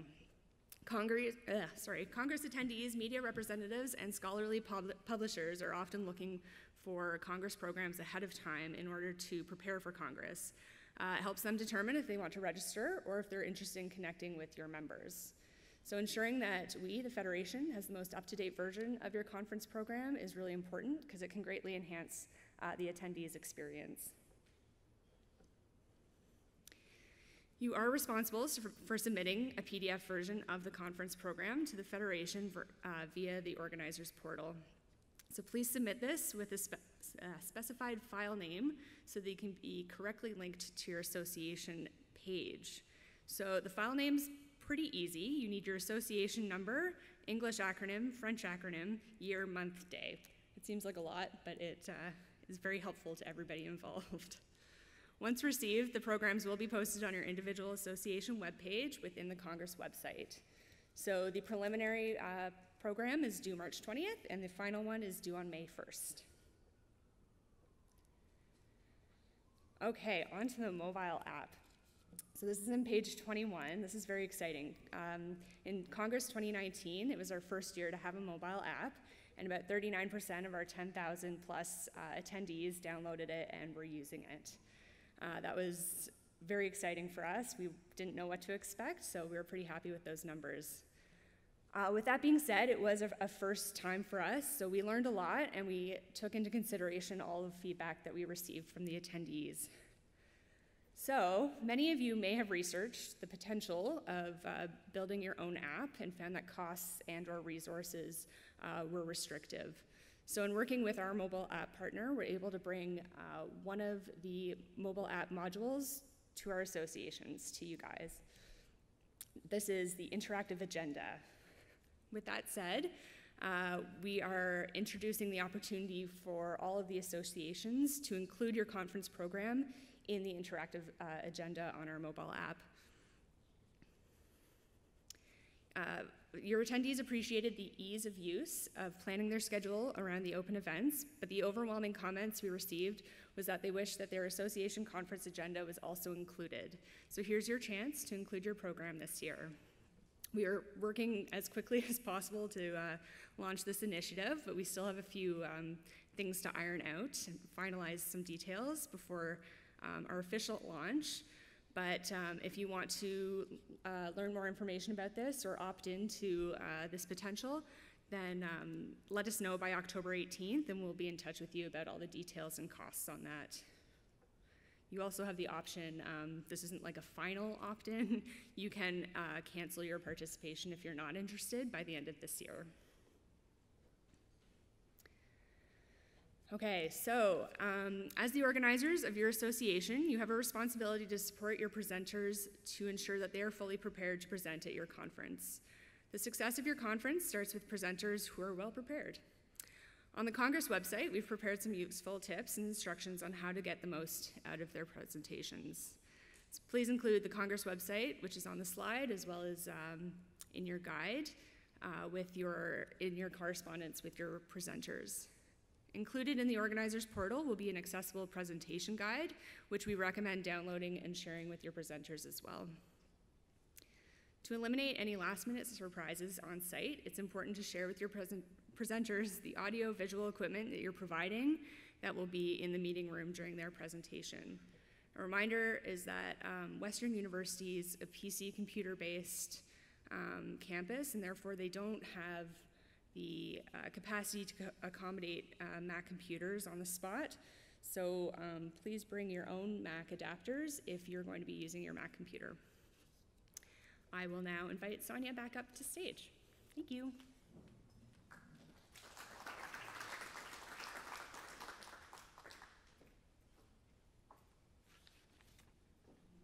How's everybody doing? Alrighty. We're going to talk about the funds that are made available to you. When I'm done that section, it's going to go back to Laura, and then there'll be a break after that. Is that correct, Laura?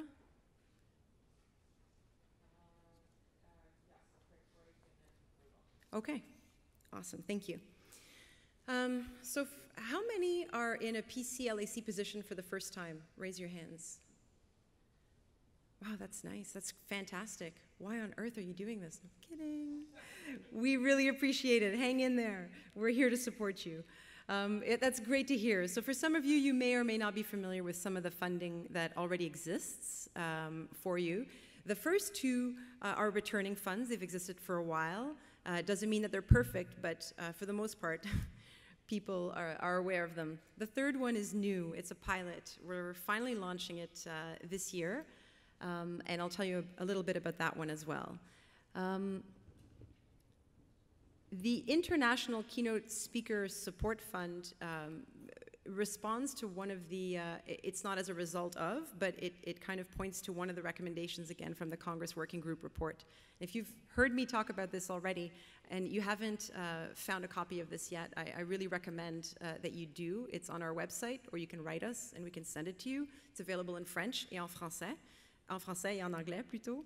And it consists of 28 recommendations. Recommendation 22 talks about internationalizing Congress and finding ways to support our associations to turn an eye, open a window to the world. So we're hoping that you can leverage this fund and perhaps bring collaborators, conference speakers from other parts of the world outside of Canada. The Interdisciplinary Session Fund goes right to the heart of it, creating collaborations, working alongside other associations that might have a similar complementary view or might have a contrasting view. And think about how stimulating that would be. And that is when different opinions are brought together around one same topic. It's extremely powerful. My first experience with Congress was in 2018 in Regina, and I went to programming, I think it was Canadian Historical Association. Now, I'm not sure, Michelle, if it was yours, and CPSA, Political Science.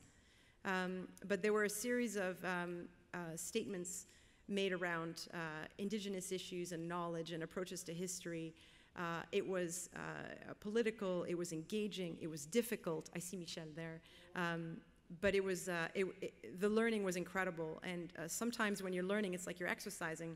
Your muscles might feel a little bit of pain, it might be a little bit of uncomfortable, but you work through it as a group, and collectively something really special happened there. And then the Congress Graduate Merit Award is as a response to our association, saying that they really want to find ways to continue to encourage the participation of graduate students. And we know that it can be prohibitive at different points of one's career, especially when one is an emerging scholar, to be able to afford it. That being said, it's not meant as a subsidy. It's actually a merit, first and foremost, a merit-based award. So it's meant to recognize academic excellence, and it's also meant to help offset the costs associated with coming to Congress. So that's a novelty this year, and we'll talk about it a little bit. What I should mention is that well, really, all three funds are meant for registered associations. So as you heard, we have more associations than those who are coming to Congress who have formally registered, but these funds are made available to those who will be participating in Congress. For the fine print, if you're part of an association that hasn't, for whom there hasn't been a ratification at the annual meeting of their membership, we consider that as well. If you're registered to come to Congress, you're a new association, you have to plan your programming, we open that up to you as well. You would go to the organizers portal, big surprise, to be able to find the application forms that you'll need to be able to apply. We heard a bit of feedback, and as of last year, we started moving back. First of all, we took the two funds, international and interdisciplinary, if you allow me to refer to them with those words, and we pushed back the date, made it the same date, so it's easier to remember, January 31st. We know that that may pose challenges, but we also have to advance, and there's a ton of deadlines, as you've seen, from booking space, booking travel, so we hope that you're able to make that deadline. That's pretty mandatory. So January 31st for both funds. For the Congress Merit Award, it's a little bit different because all associations have a different time frame for their call for proposals. So we have to be ready to roll as of September 30th and continue to roll until April 17th. What we commit to is getting back to your associations with news on who gets the Congress Merit Award within 15 business days. So within 3 weeks, you should be able to hear back. And now there's a whole bunch of steps between that point, but I'll try to outline those as simply as possible, and they're also outlined in your book. The program guide, the planning guide, has lots of information in it. We're trying to lighten the load and to print less. So the critical information is in there, but we've also created documents that include answers to frequently asked questions, and we've tried to add a little bit more meat, and we've put those documents up on the organizers portal. So you'll be able to access them there, and you don't have to frantically take notes. The information is there, and if you still have issues with interpreting the information, we welcome you to contact our team, and we'll go through it, and we'll work through it together. Oh, did I hit every, hang on a second. Okay. Did you move up the slides? Oh, I'm gonna move back. Is that the first one? There we go, okay. So international keynote, there's a few things that apply to international and to the interdisciplinary funds. And I think overall what has to be stated is that they're meant to help support your costs. They may not offset your costs completely. So it's a good idea to not rely on that budget solely, but to see it as influx, and you have this coming in, it's infusing your budget, but it might be difficult to organize the event that you want with only these funds. So I'd like to state that first and foremost. It's a popular program, whether it be international or interdisciplinary. We get a lot of applications, it's competitive.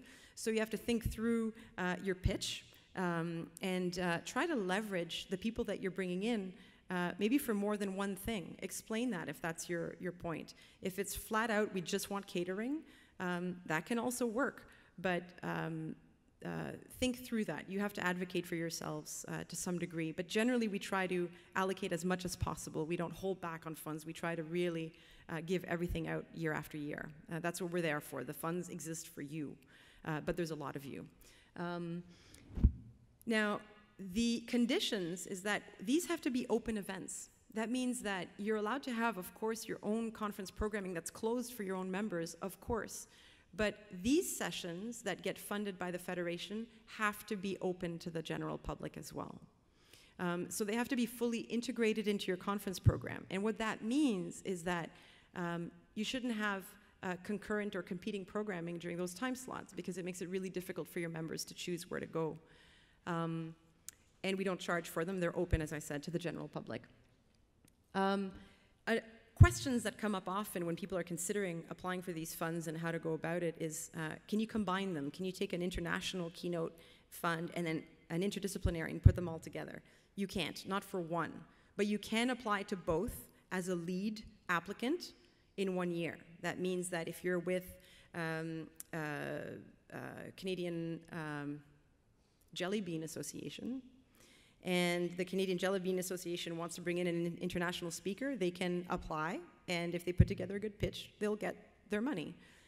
They can also, the Canadian Jelly Bean Association, apply for the interdisciplinary. That would mean that they are responsible, as the lead, to approach other associations. I was going to try to name another candy, and they were only coming to me in French. La Société Canadienne de Barbe à Papa. They would approach them and get their buy-in, and that would mean that both associations would integrate the same session at the same time, on the same day, in their respective conference programming. On top of that, the Federation chips in with its own promotion. When we see associations trying to work together to address complex issues, we put our shoulder to the wheel and help promote that as well. So we have structures in place to enable. Those are usually the most common questions that are asked about that. When do you get your money? That's another common question. Unfortunately, we don't give the money out before. We understand that that's a principle that works better if your money's in the pocket prior to an event, but it just causes too many logistics and liability issues for us. So as you're planning this, you have to remember that you'll get a reimbursement for those costs. But you'll get a reimbursement based on some conditions. The conditions are that you report back to us after the event and that you fill out a post-event report form. And you have until June 19th to do that. So the moral of the story there is after you're done your event, say your event is on June 5th, the last day of Congress, you don't have that much time to be able to do your report. Frankly, the report is 8 questions. Many of those questions are your name, your association, your email address. So this is not complicated stuff, guys. It's best to do it, my advice, do it when it's fresh. Do it on your way home, your flight home, do it at the airport, do it in the hotel, get it over with. It's not going to take a lot of time. The most critical question for us in that form is the 8th one, the last one. Please fill it out. You'll want to fill it out when I tell you what it is. It's who the money goes to. If you don't provide us with that detail, there's a massive delay from an administrative level at our end. I was at the receiving end of that this year because that position wasn't staffed, so I did this myself.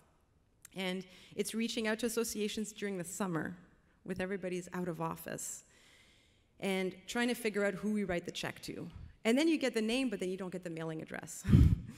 So moral of the story there is let us know who we need to send the money to. Now, we will not send the money to your guest. We will not send the money to the person who ended up filling in and paying. We send the money to the association because that's who we have a relationship with. So it's important that maybe that person you've checked in with is the treasurer, and we trust that you have your own mechanisms within your own association to ensure that when the treasurer gets the check, that money is reallocated where it needs to go at your end. We just can't times 70 get into those details.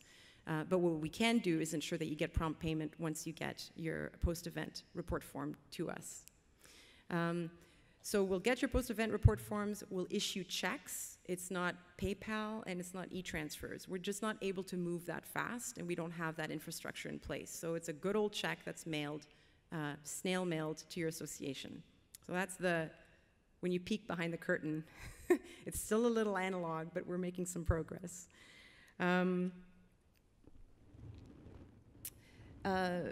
A lot of the same ideas at the interdisciplinary. I'm conscious of time, so I know those details are there. We'll be talking about these a little bit more in the workshop this afternoon. We'll have some handouts of those documents that we talked about, that I've mentioned, that are on the portal. We'll have some hard copies. They're available both in French and in English online. And in terms of the Congress Graduate Merit Award, this is our newest award. We've developed, I hope I brought it up here. I did not. We have a formula. We've based it on the membership size of your association. So every association coming to Congress will get at least one of these awards to give away. They're worth $500 each. If you're between 0 and 100 members, you'll get 1.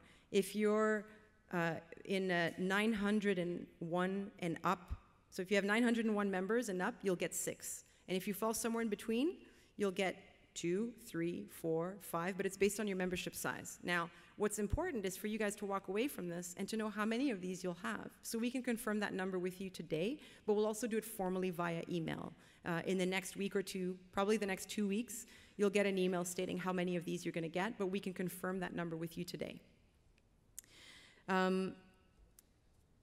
It's a two-step process to apply to this. A graduate student would see your call for proposal. Say your association has 2 awards to give away. We would hope that you're able to gather, so your graduate student would apply to the association and submit a few pieces of information to be eligible. We have some eligibility criteria. Once the association has received these, because all associations have not been created equal, we can't enforce that you create a committee. Some people are working on a corner table, volunteers, and they don't have that capacity. So some may just elect to give this task to one person. Either way, whether you create a committee, whether you have a buddy that you work with, or it's just you on your own, there's some eligibility criteria you have to make sure you go through. Once you have received your applications, and say you have more applications than the number of funds you have to make a decision as to which ones are the most deserving, and that's through the 250-word abstract, and ensuring that this supports academic excellence. So it's based on merit, not on financial need alone. Once the association has made that decision, and that association has, for example, 2 awards to give away, the association will fill out an online form with a few questions that allow us to be able to pay the money out to the deserving graduate students. So you fill out the form, it comes to us. Within 15 days, we let you know, indeed, there's no problem. As long as you've outlined and you've answered the questions, we're not gonna pose more judgment on your. It's really up to the association to make the judgment. We're just there for checks and balances to make sure that the information is there and that we have what we need to be able to pay, to give out the $500 checks. Now, how will the checks come to the students? We want to make sure the students attend. We want to make sure that they got there. So we need to know that the badge was picked up by the student. And then once that is done, because we have that information, upon return from Congress, we issue our checks out to students. And how do we know where they live and what their name is? Because you will have provided that for us with their mailing address in the application. And how will you know where they live and what their name is? Because they will have provided it to you through their application process. So we understand that it's a couple of steps. I worked on this personally quite a bit. I consulted with about 15 associations, got a lot of feedback, and everywhere you turn there was a different way of doing it. And we delayed this last year. We wanted to launch it last year, and we didn't. So what we did is we took last year's amount and this year's amount and combined them. So there's quite a few more to give out this year than there would have been otherwise. We're hoping, because we're receiving money from SSHRC for this, we're hoping that there'll be uptake and that we can go back to SSHRC and say, you know what, it was a pilot, we ran it, there's interest, let's do more. And then we can take a look at the amounts, and maybe we adjust the amounts in the future. But we're hoping that there'll be uptake, and we're hoping that it'll mean that we can enable more students to take part. Yeah, go ahead. Oh, we might need you to grab a mic. I'll take this one question, but we'll have a question period afterwards, and you can come see me after. It's just hopefully a quick clarification question. And that is, it says that we're nominating, and so is there another evaluation process of the quality of the applications after the association submits it to you? Or is the 6 or the 2 or the 1 that the association put in, that's just the one? That's just the one. We're just making sure that we have the information needed. So establishing the criteria, we have some eligibility criteria because we want to we want to make sure it's an equitable process across the board as much as possible, but we also want to give some flexibility to the associations as the subject matter experts to be able to make those decisions themselves. So we just want to make sure we know who the money's going to, that generally you've checked off the criteria, but we're not going to be analyzing that. Thank you. Yeah, you're welcome. Okay, that being said, I'm just going to move ahead. Quickly mention, I think Candace is gone, but I wanted to mention something very important that will be very useful to you. Western has been working diligently at creating a document that will be very useful to our associations. And it's actually already been very useful to me myself because I've seen some drafts and taken a lot away from it. Candace Brunette de Bassiguet is leading this effort, and I salute her work because it's very difficult to be able to pull together the type of information that's in here, but it'll be very useful to you. It includes information about the Anishinaabe, the Haudenosaunee, the Lenapehoek, and the Arawandurun, the Deshkanzibi. It talks about treaties, it talks about history, and a little bit of what you heard Candace speak to this morning in a digestible, accessible form. It will be bilingual. It will be posted on the organizer's portal.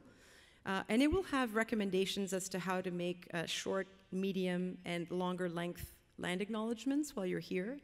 And I just want to highlight that the Federation itself has some work to do to not just read a land acknowledgement, but to actually craft a story around it that's built on sincere relationships. So heads up that we're going to try to do this better. We're hoping that you'll be interested in that as well. And it's take a little bit of time to figure out what the proper pronunciation is. There is a pronunciation guide in the booklet, so I've just been practicing a little bit, not too good at it yet. Have a couple months ahead of me to be better at it. Take a little look at the history. Understand when you're doing a land acknowledgement what you might be pointing to as a visitor perhaps on this land. The Office of Indigenous Initiatives will be wrapping this document up, and when they do, we'll make sure you know about it. We'll leverage our communication channels with you so you can access it as soon as possible. One thing to be mindful of, and something that often comes up at this point, is will we know who to reach out to if we want a local elder to come in? And that comes from a very sincere and a good place. We just have to make sure that we're not overburdening the capacity of the local Indigenous communities. So we don't know that at the Federation. We have to take our cues from the Indigenous Initiatives Office. So when they're good and ready and they have a sense, they'll provide some guidelines, and then after that they may adjust them depending on uptake. I think that's all I wanted to mention. I think it goes back to Laura. Oh, Q&A. Okay, voila. There's a lot there.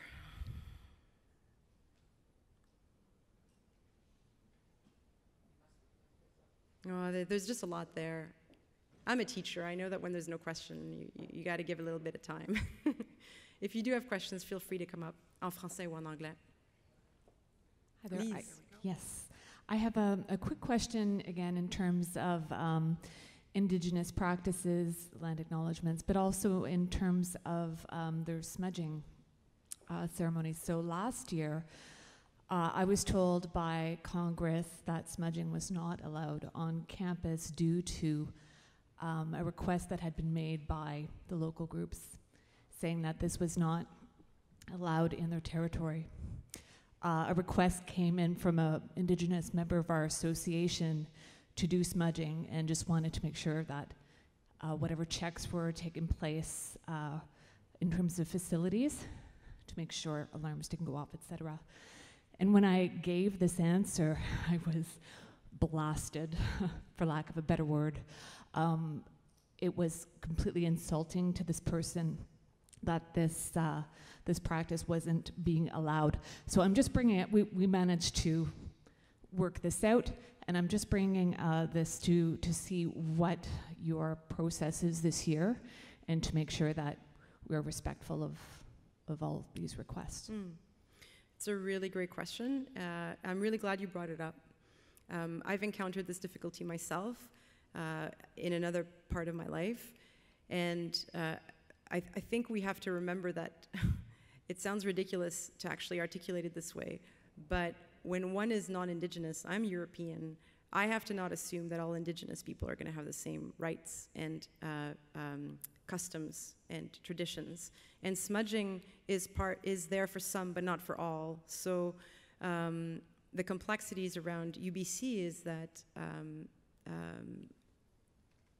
we were working with communities that did not, the local communities that were, on whose lands we were, did not smudge. It wasn't a custom for them. So I don't have a clear answer. I'm not an expert in this, but this is where I would encourage you, if you find that the document doesn't provide the answer that you're looking for, or it's ambivalent, or it's ambiguous, you don't know the way forward, probably there's one or two other people that are feeling the same way. And it would be really responsible and great of you to contact the Federation, and we can reach out to Western and to the Office of Indigenous Initiatives to be able to clarify that with the subject matter experts, so that we don't complicate it more than it needs to be, and that we go right to the matter. And it could be that you're putting your finger on something that's complicated anyway, and that it involves consultation and chatting with the stakeholders involved. So I'd love to be able to say, when that happens, do this. But I don't know enough about that, and it's a bit too complex. So I would tend to want to pull together the stakeholders, and our host for some advice. Jeff? Sonia, can I just add a brief comment on this? Okay. No, please. Working side by side with my dear friend and colleague Sonia Vanni. The guideline document, the Indigenous guidelines document to which Sonia referred, the draft version has a section on smudging guidelines. I think I can say with confidence that we don't have the cultural and territorial complexities that we had on Musqueam territory in that part of what's called British Columbia. This is traditional territory of the Anishinaabe, the Haudenosaunee, the Nunapewak, and the Attawandaron. Smudging is a quite standard Anishinaabe spiritual procedure.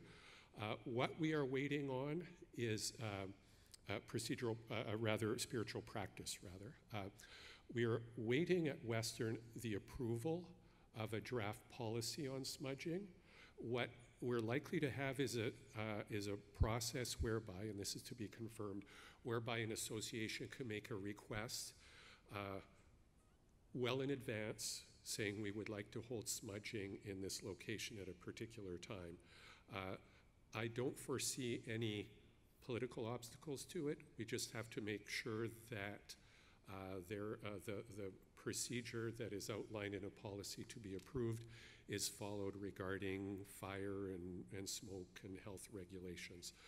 But my understanding is smudging will be supported under defined regulated circumstances. Merci, Jeff.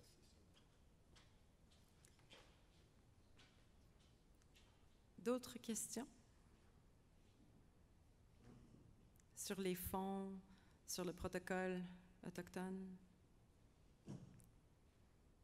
Bon, n'hésitez pas si vous avez des questions plus tard, écrivez-nous. Merci. Laura?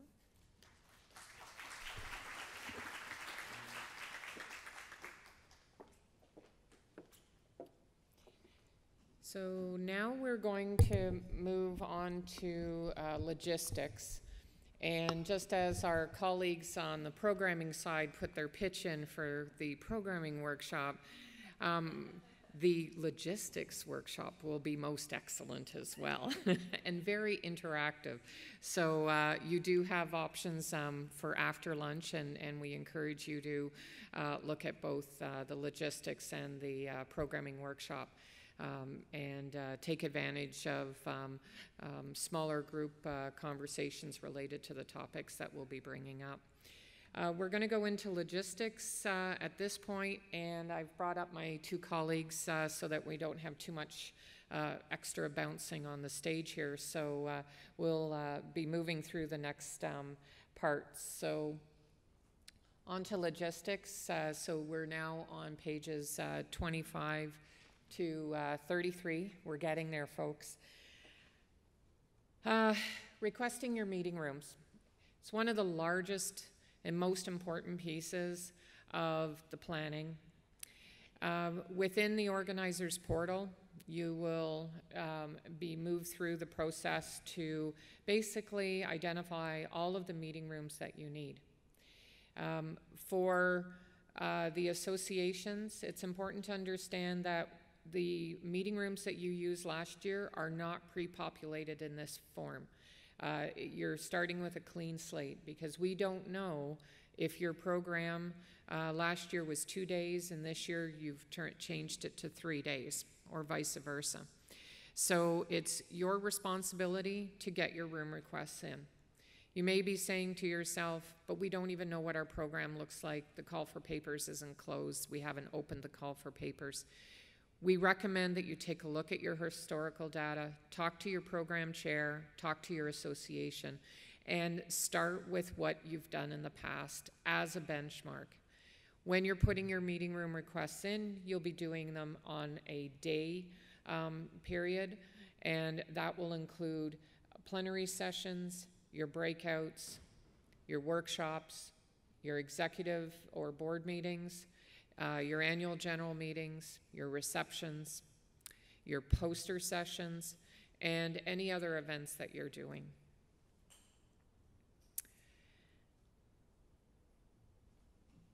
It's a fresh start.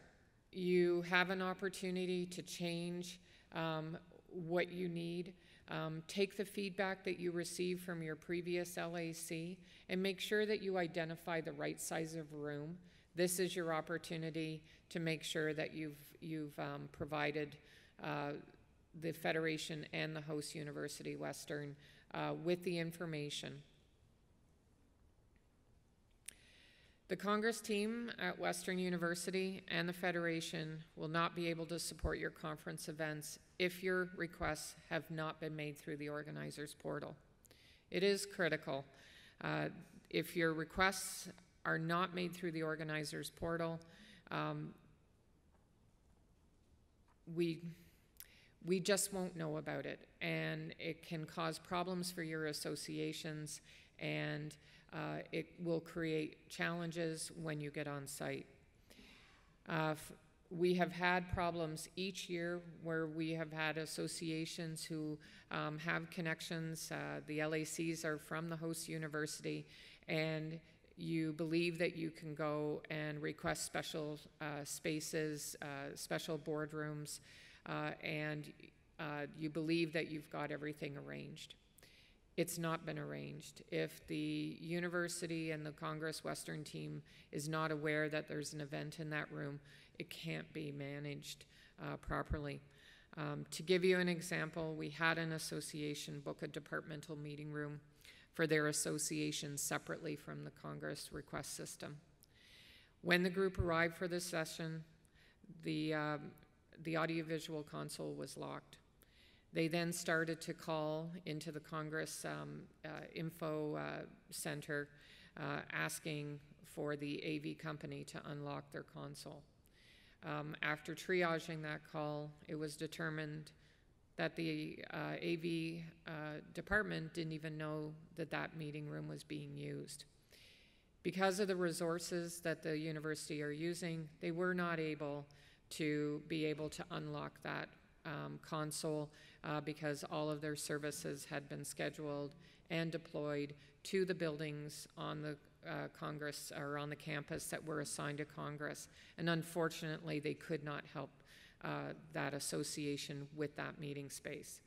It creates challenges for you in front of your attendees, and it also creates an unfortunate customer service situation. We've also had it where a banquet was ordered off of the room request system. The attendees and the president of the association arrived at a venue they thought was arranged for catering, and there were no catering. There was no banquet. So we wholeheartedly ask you, keep your requests in the room request system. By all means, Cliff is a phone call away, and we're going to talk more about the special spaces at Western that are a part of the Congress program. If you have a nugget of a space that you really want to use, the room request system will allow you a field that will let you ask for a specific room. That will then trigger Cliff and his team to either say, okay, yes, we've received approval from the faculty to use that space during Congress, or no, I'm sorry, the faculty has already declined us being able to use that space. But that will be a conversation that will take place between yourselves and Cliff and his team. So in order for us to support you, please use the organizers portal and the room request process to make all of your meeting room requests. We'll go further into this afternoon with the workshop, but basically there's a tendency to take a look at your conference program and request a meeting room for session A, which is an hour and a half, then a separate meeting room for session B. Please take a look at your program and see how you can use one meeting room for the entire day. And that way you can identify that it's a 9 to 5. period. And then internally, you know that you're going to use it for your keynote first thing in the morning. Then you're going to use it for session A and potentially session C. And then after lunch, you'll be using it for your afternoon sessions. We're going to go through this a little bit more in this afternoon's workshop, just to make sure that the concept is understood. And this is an important piece. As you look at your historical data and you see your association has ordered 4 rooms, those 4 rooms aren't for your individual sessions, and they forgot to order for their general session. It means that they're using that same room in a double duty.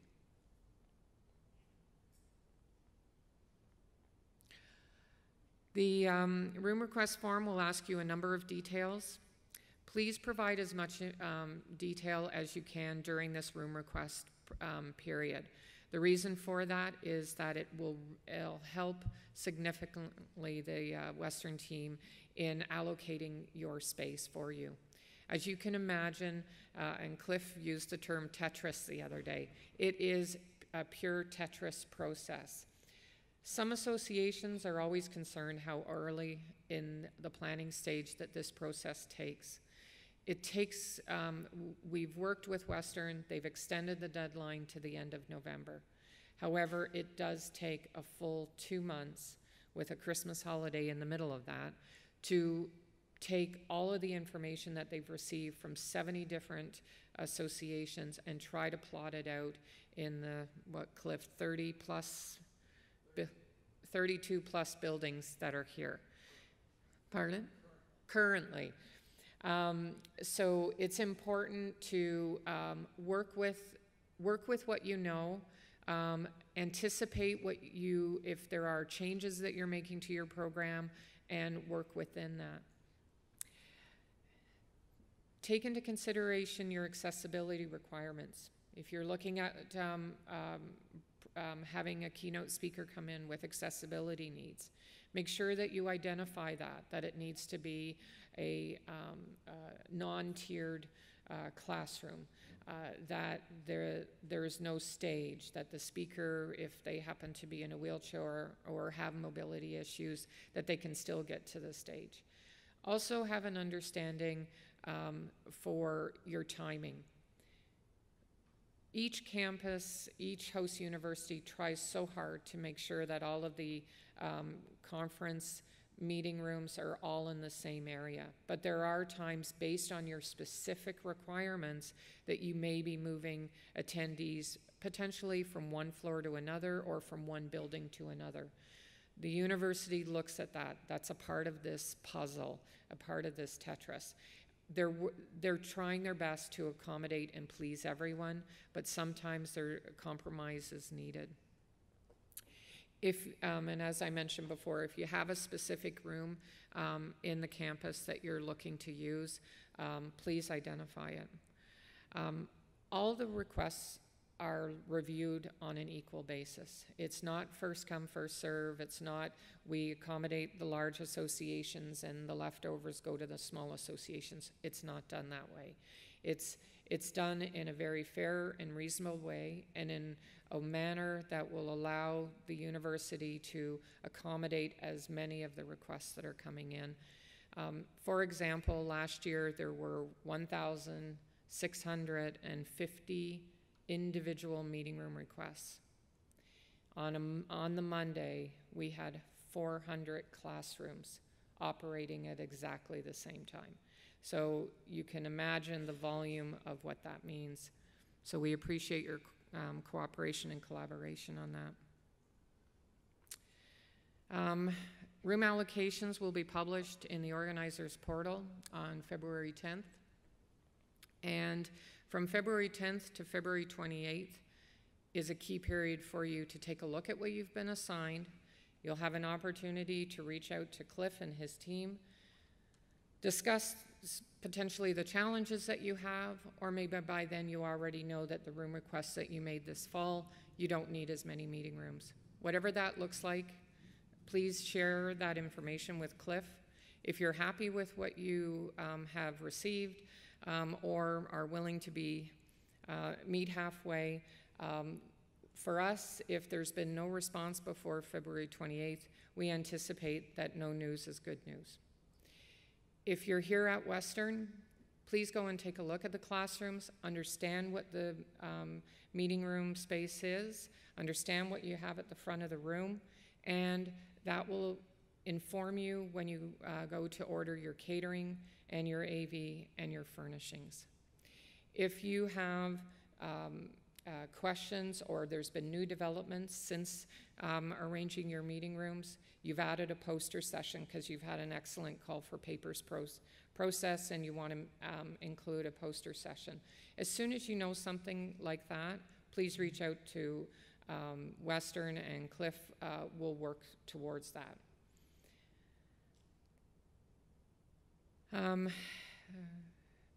If after February 28th, there are no other changes, those rooms are finalized, and those rooms, we will reopen the system, and as of February 28th, your catering orders, your AV, and your furnishing orders will be placed. Furnishings. What part are you taking? Excellent. So with furnishings, the furniture is either fixed or movable. We will be putting a document in the organizer's portal that will allow you to take a look at a potentially up to a 10-page document that will show the name of the meeting room and also if it's fixed or movable furniture. So if it's normally a standard classroom setup, but it's movable furniture, the host university has probably identified that that room can be used for either a theater style or a U-shape. So you want to take note of what you have in your room. Once that room has been assigned to you, it is fixed. So if things change, you need to make sure you work with your program chair. Be open in communicating with them. Let them know what's happening. Let them know what type of room it is. And if, for example, within your own agenda, you may want to reassign one of your rooms that was originally assigned as a breakout, now is your keynote, something like that. That you can do within your system. And you would advise through the room request system that that change has been made. For furnishings, that includes panel tables or head tables at the front of the room. So some of the classrooms only have a console, a podium at the front, or a table. But if you're looking to do a multi-speaker presentation, when you're in doing your ordering, you'll actually be asking for a panel table for five people, 4 people. The same goes when you're ordering for your poster session room. You could be having posters during your coffee break. So if you've just assumed you could use the hallway outside for your poster sessions, well, poster boards take up lots of space. So again, it's a part of the process that you'll go through. Included in your planning guide, just after section 7.0 is we're happy and pleased to say, and thanks to Cliff and his AV and catering teams, we are able to provide you with your catering and AV and furnishings menus in there. So right away, you can use that as a part of your budget planning, and that information during this afternoon's, here's another plug for the workshop, during this afternoon's workshop, we'll have Chef from Western participating so that he can answer any menu questions, because I know that with a lot of food allergies and special needs and dietary restrictions, that must be front and center for you to understand before going into catering order. For audiovisual, one of the items during the room request period this fall is if you're planning to have simultaneous interpretation takes up space in a classroom. Please indicate that you are planning to use simultaneous interpretation. With the equipment that is already in the room. We also, if you already know that you are going to videotape, if you are going to have any other special audiovisual, you know that now, enter it into the room request so that when, again, Cliff and his team are looking at those room requests, that will be taken into consideration in trying to assign the rooms. If you plan to use audiovisual for the room, there is a question that is asked for every room request: will you use AV? If you answer yes, then in February 28th, when you go in to start ordering, we will have already pre-selected your AV package. It'll be up to you to remove the AV package from your room request, but this allows the AV team to understand the volume of services that they have to provide. And again, a reminder, which we mentioned earlier, is that Western University is a PC-based facility. Windows 2010 is at a minimum the suite that's being used, and each of the rooms that you ask for audiovisual in will have a projector, a screen, or a video display. And for any of the rooms that you've asked for that has a capacity of over 70, there will be one microphone included in that base package. If the room is smaller than 70, there will not be a microphone in the room.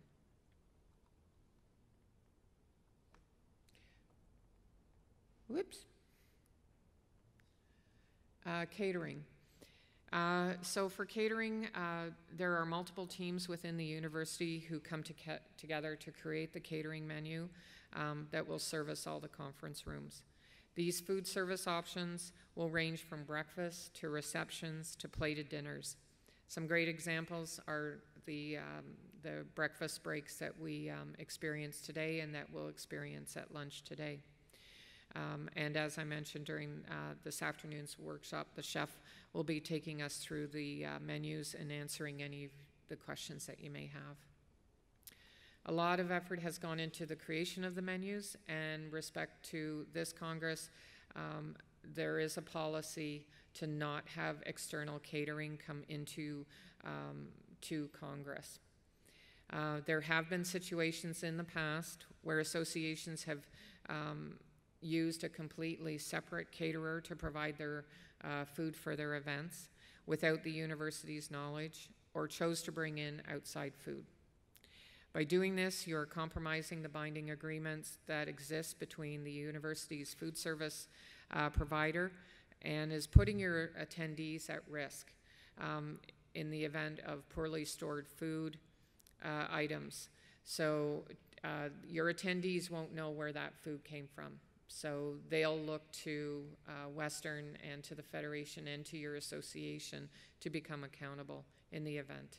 So we implore you and ask you, beg you, please do not bring in outside catering. If you're looking to do something different or you want creative alternatives, reach out to the Congress catering team early and start the discussion. They'll work with you on menu, they'll work with you on pricing, and give you an opportunity to present something unique. If you have a theme within your association, for the most part, it is our intention from the chef's point of view. You can imagine having over 10,000 cups of coffee being delivered throughout campus and over 1,000 sandwich packages going out. To have a lot of custom menus out there can be a bit challenging, but they are open to having a discussion with you. So please, we would prefer you to talk to catering than to order from another caterer. So included in the planning guide, your catering menus. The catering, AV, and furnishings are ordered between February 28th and April 3rd. We we would suggest don't wait to the last minute, because if 70 different organizations are trying to place their orders in the last week of March, things can get a little awry. Software is only good for, it did survive last year during a very busy period, but if you want to go in and take a look and start to put in your simple orders and then work your way through it, the system does allow you to return and do updates and complete your orders. So I would ask you to start your planning early, and you have until April 3rd, midnight, to finish those orders. One of the items that we started last year and was received very well by our organizers is we now ask your attendees for their dietary requirements, and those are now included. So in the organizers portal, in the reports section, we will have a dietary requirements report available to you so that you can download and start to monitor what type of food sensitivities your attendees have, and you can use that to work through your catering menus. Greeting tables, I'll now pass it over to Nikki. Hi again. I got the riveting topic of greeting tables to talk about. So every association has the opportunity to request an association greeting table, which would be near your allocated meeting space. They can be used to distribute your program, other materials, and it's also a really great place for members to connect, as well as a place for any reporters and journalists to find you and find out information about your association. We highly recommend that you get a greeting table. Although, fun fact, you do get one for free, so you can take advantage of that. It's a 6-foot table with tablecloth and a chair. Any others that you're looking to order are $25 per day, and this is something that you need to request in order to receive them. They unfortunately don't magically appear, so there is a form in the organizers portal which needs to be filled out by February 28th. If you do order greeting tables, the location will be discussed between yourself and the university based on your room assignment. The agreed upon location will then be listed in the Congress Essentials Guide and on the mobile app that is available to every Congress attendee. Once on site, it's very important to not move these tables. If you didn't order one, you can't take one that you see down the hall. Because that table is likely for somebody else and they're wanting it. So if you do have a greeting table, we will send your attendees to that location after they leave registration. So it's critical that your greeting table stays in the same place, isn't moved, and isn't taken by anybody else. Table signage indicating which association is represented is recommended for the reason in order to make sure people know that they're at the right greeting table and to make sure it's in the right location. Another riveting topic is the association assistant. This is a really great option to help you at your greeting table to welcome attendees as they come, to make sure nobody takes your greeting table, and to help answer any questions that attendees may have. They respond to any queries, they direct registered attendees to your events, they help sign for catering deliveries, and they can assist on pre-conference setup days with printing and the collation of handouts or anything else. So the Federation facilitates the hiring and payment process for you, and the costs will be deducted from your Congress account after the event. The pay rate for 2020 is $15 an hour. We'll also manage the training of these assistants so that they're fully aware of Congress and its background, and these training hours aren't charged to the association. It's as one of your benefits of being a member. You can hire multiple assistants. Just submit your request via the organizer's portal form by March 13th.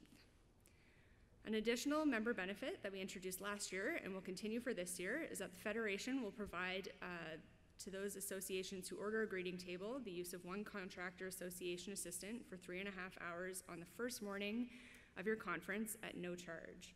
A team member from the Federation will reach out to you to confirm your interest in using this option once the greeting table forms have been received. This is on to Donna.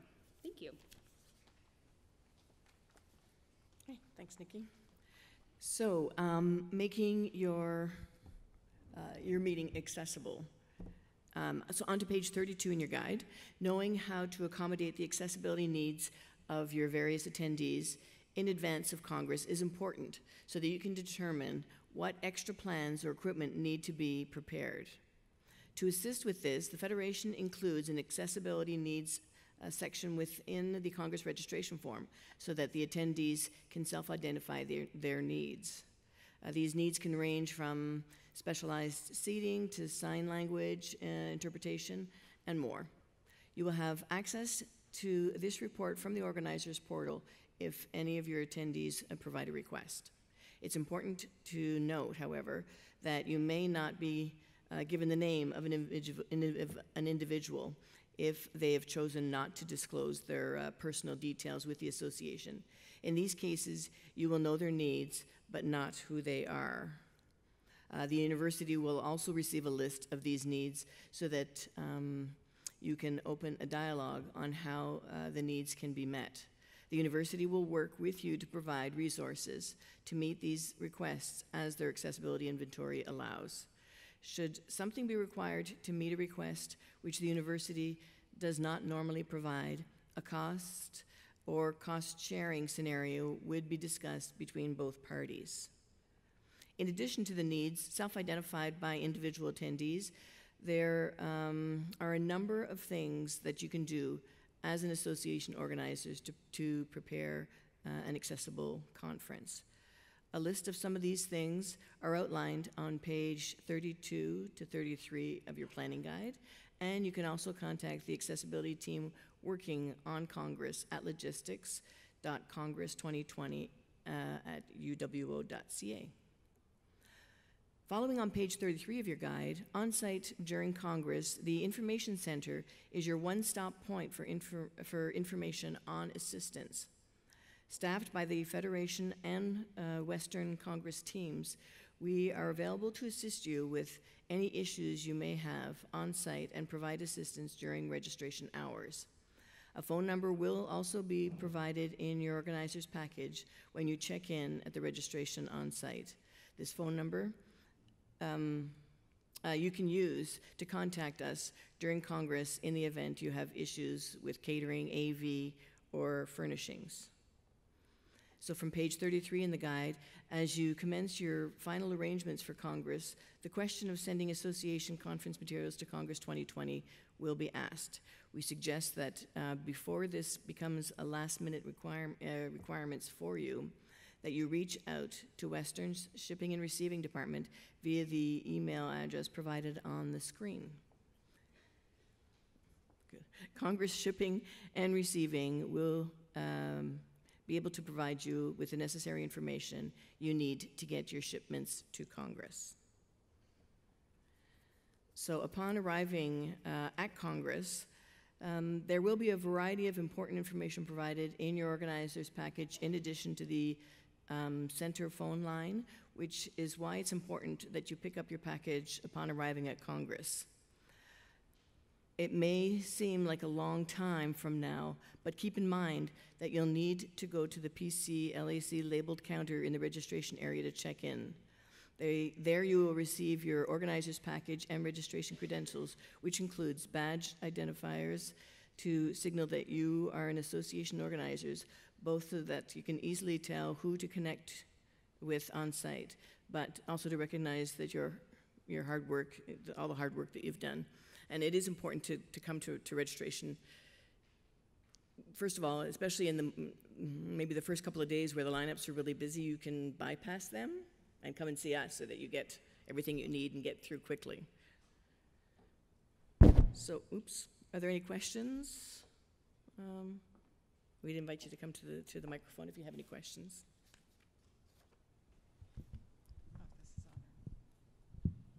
Is it on? I have actually a lot of questions, but I'm not going to ask a lot of questions right now. we're organizing our meeting for the Canadian Anthropology Society, which mostly has not met with Congress. So I'm trying to kind of navigate between what I know about our previous organizational activities and what it will be like to be with Congress. The last time we did it with Congress was 2010.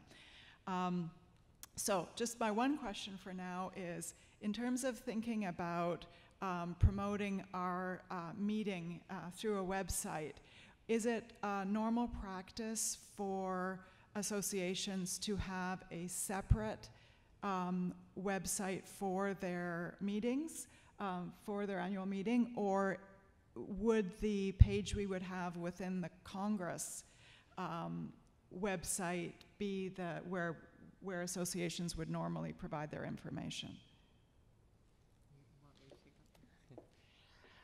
That's a very good question.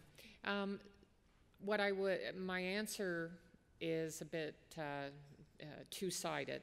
So we have a lot of our associations that have an infrastructure that builds out an annual conference web page on their association website. And what they do is they might have multiple pages, so it's very extensive as far as information's available, so that their membership knows where to go to understand what's happening with their annual conference. We have other associations whose infrastructure does not allow them to have a very complex annual conference website, and they may have just a single page and do a lot of the directing back to the Congress website. As Nikki mentioned earlier today, we have on the Congress website, we have a section called programs, and under that we have association conferences. That is where we list a description of what your conference is going to be about, and then at the appropriate time when your program is available and you've uploaded it through the organizers portal, it will appear on that conference website. During the process of communication, we have, starting in January, well, let me back up. In the fall, we ask you for your membership list. It's a marketing list, and Nicola is going to go into that in a few minutes. That list is used to communicate out to all of the members of all the associations participating, letting them know that registration is open. We then start to put messaging in the subsequent emails, letting attendees who have not registered, or members who have, or your mailing list, know where to go to find further information. So on our Congress website, we do link back to your corporate website, and we can also, or we do ask for your annual conference specific web page address. But if it's not available, then you can put more detail into the Congress web page for your association. It was a little long-winded, but I hope that helps. Thank you. Thank you, Laura. I have a question for you and one for Nikki, so maybe I'll start with yours so that Nikki has time. And then Nikki can come up. Yeah.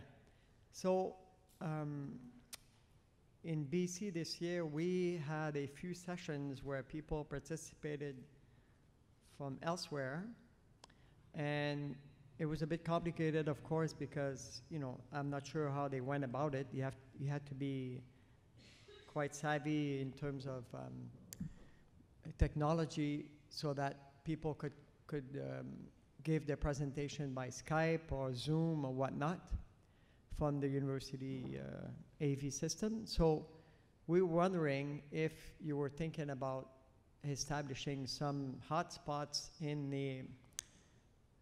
for Congress, some special rooms whereby people could automatically have Zoom or Skype or a university software downloaded into the AV system, so that if we do have people participating virtually, that it could be done right away simply by clicking a certain button. So that's my question, the first one. Okay.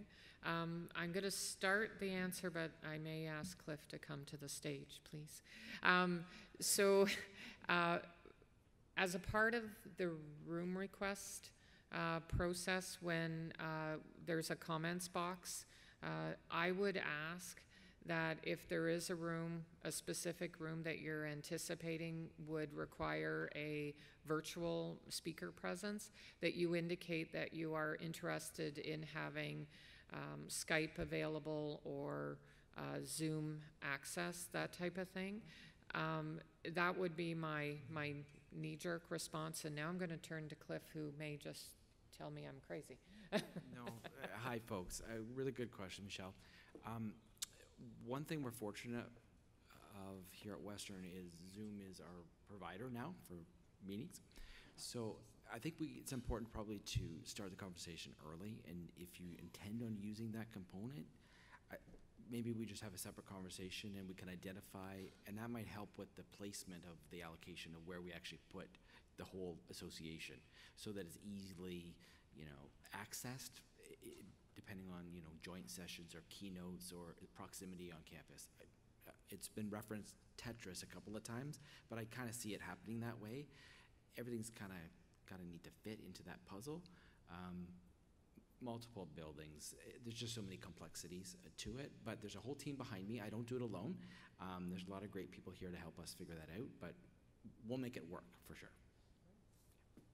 Thank you very much. Yeah, thank you, Cliff. You had a second question for Nikki? Yes. So I heard you mention about the app that associations can tap into. Yeah. So, but you mentioned cost. So do you have an idea of the cost? That's something we're working on. I don't know how much. Go ahead. So we're just finalizing our contract with the app provider.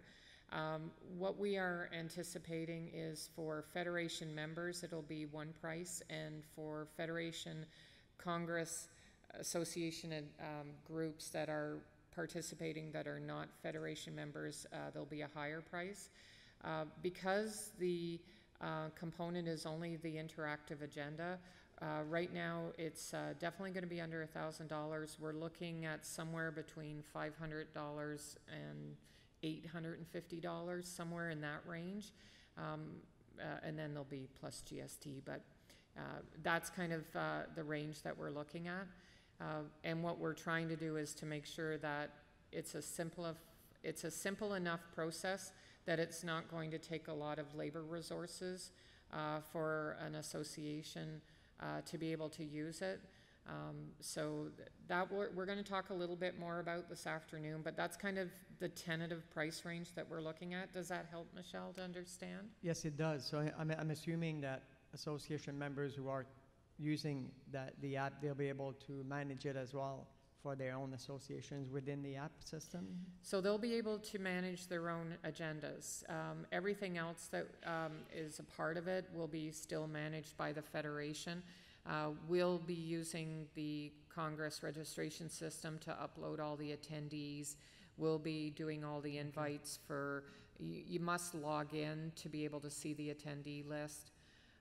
We're just working out how, for those, last year the association conferences, if you went into the app, and it was a bit clunky, but it was our first year, we had PDFs of everyone's association conference. So for those associations that don't want to opt into the interactive agenda part, we will still need to upload their PDF into the app again this year. Okay, thank you. You're welcome. Hi, I have two very quick questions. The $15 an hour to pay the assistants, is that plus benefits plus vacation? That includes those items.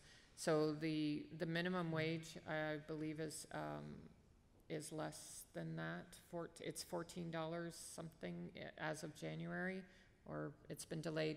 But that also includes the 4%. The vacation entitlement? Vacation time, yeah. Okay, my second question is even simpler. You were saying that we would have from February 10th until February 28th to check rooms and get back to you. Yes. On the screen and in our documents, it says February 21st. And the only reason I'm asking is that's break week. It's during reading week, is until the 21st, right? That's reading week for Western? Right. So it'll go through to the 28th, which will fall the week after reading week. Yep. Thank you for pointing that out. I appreciate it. Hi, I'm one of the local area coordinators, but for me, local is Brescia, not main campus. So I'm wondering about the possibility of space at the affiliates being part of what's used for Congress as opposed to this main campus. Cliff, do you want to take that? Good question. Absolutely. I guess the short answer is we could maybe talk about it a little bit farther. The room inventory that we basically provided to the Federation and what we've secured across campus doesn't include the affiliates. So most of the things that you need to do with regards to catering and AV and all the support to do Congress and under that big umbrella will happen here on main campus. So we don't intend on placing anybody at the affiliates. We're kind of treating them like an on-campus, off-campus partner. We have the support of all the affiliates during Congress, but our intention would be to try and make everything happen here. So if there's something that you specifically want to do at one of the affiliates, we're going to have to talk about transportation, which might be a cost to the association back to it, depending on which one, as well as what you maybe need, because not everything's integrated, as you can appreciate, that we kind of operate independently. But talk further with me for sure. If there's something unique at Brescia in one of the food labs, then it makes sense to happen there, and we could just talk about that further. But there would be some different costs probably to make that happen, and to provide you the support that you need. I wasn't thinking in terms of like regularly scheduled sessions, but just in terms of a reception or a reading or something like that, as opposed to a panel session. For sure. So I'm going to make a little bit more reference to that this afternoon, just after lunch, about special spaces and what's available. We would totally encourage you to kind of get off campus and do something at Ivy Spencer or Huron or King's or even Windermere Manor and Brescia, because they're kind of within our big portfolio. Sorry, that gets in the way. For sure. It makes complete sense because it's kind of convenient for all the members. Yeah. Okay, thank you. Yeah. Thank you, Cliff. Another question? Could I just ask you to say a little bit more about what the app will look like and what you mean by an interactive feature? Last year, the app was pretty much composed of PDFs, which didn't make for much interactivity. And if the buy-in this year is $500 to $800, that's a pretty high price. In fact, associations could set up their own apps for that amount of buy-in. So I'm just wondering, I mean, obviously the ideal is to be able to coordinate schedules with all the different associations. Is that going to be possible? We will talk about it. We don't, I don't know we can get back into last year's app to demonstrate it, but when the app was being used last year, the agenda page, if I can use that as a reference, it was detailed by day and then by start time.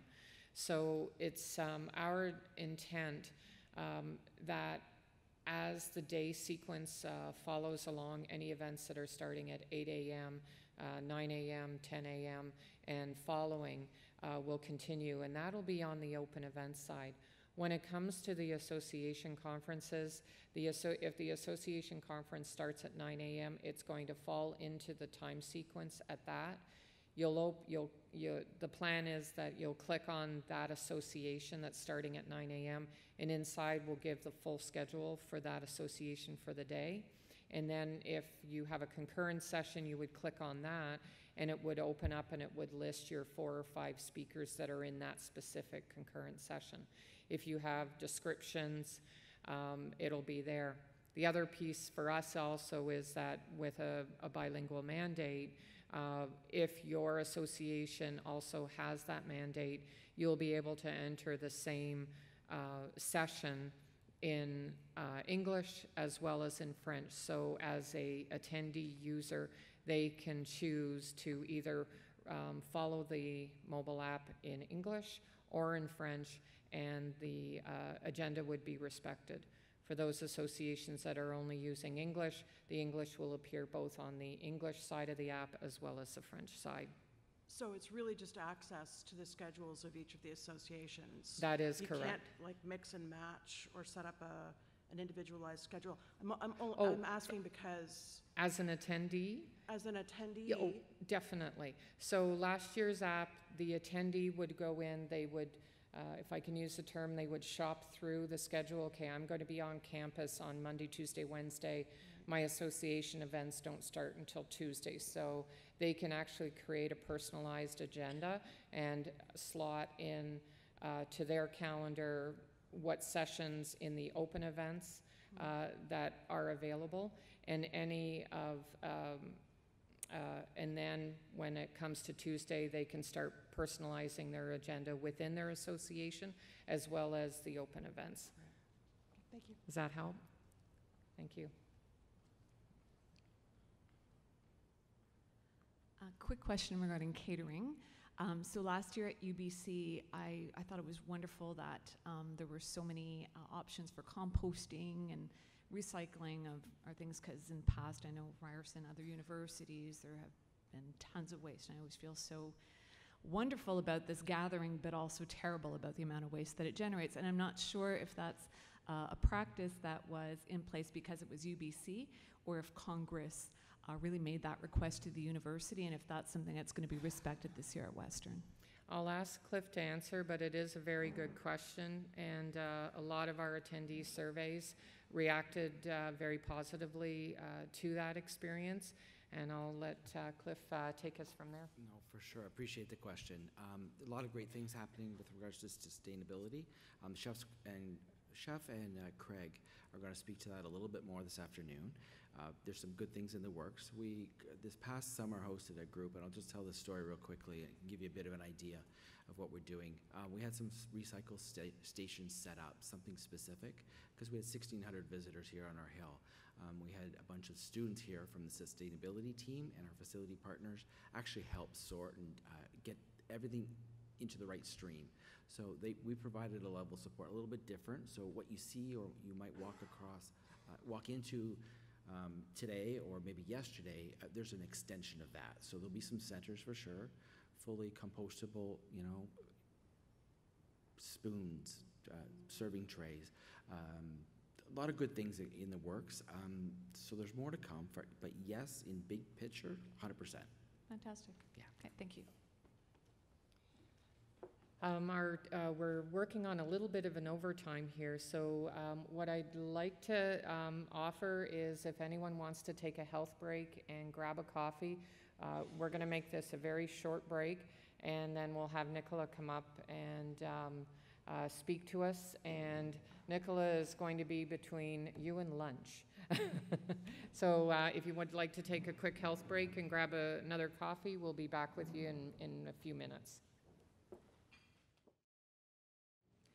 I'll go ahead and get started. We're on an accelerated schedule, so I will move along quickly. But I'm going to speak about 4 things: mailing lists, branding guidelines, media work, and social media, and how we can help get word out about your conference. So we can help you promote your conference, and that is one of our very big jobs coming up first. We will be requesting by November 2nd your CASL-compliant mailing lists. CASL stands for Canadian Anti-Spam Legislation. Relatively new. It basically puts the onus of securing permission to send electronic messages to people in Canada. The onus is on us and on you as an association to ensure that you have permission. So there is a URL in your guide where you can learn more, but essentially it's anyone who in the last 24 months has given you permission to contact them and has interacted with your association. So We can help you, and we would like to help you make sure that we get a really good list from you. We've provided a template, and we can answer your questions about castle compliance. The privacy is really important for us. We will be using the lists only a certain number of times. We will be providing promotion in the form of a registration postcard, which is a physical postcard that goes out in coordination with the opening of registration, and we will be sending out 6 registration emails. Once a person is registered, they are removed from those lists, and we don't bother them again to prompt them to register because they have registered. They then move on to other types of emails. So we will be sending out information about which associations are attending, how to plan your trip, how to register, important keynotes, local attractions, accommodations information. So we are trying to help build up your audience for your programs. Next, we're going to move on to the visual toolkit. This is to help you make your programs, your websites, and all of your printed materials beautiful. So we've got a lot of different tools for you, and a visual toolkit that will be placed on the organizers portal which will open up on Monday, the 30th. In there, you'll see Congress 2020 logos, Western logos, Federation logos, Big Thinking logos.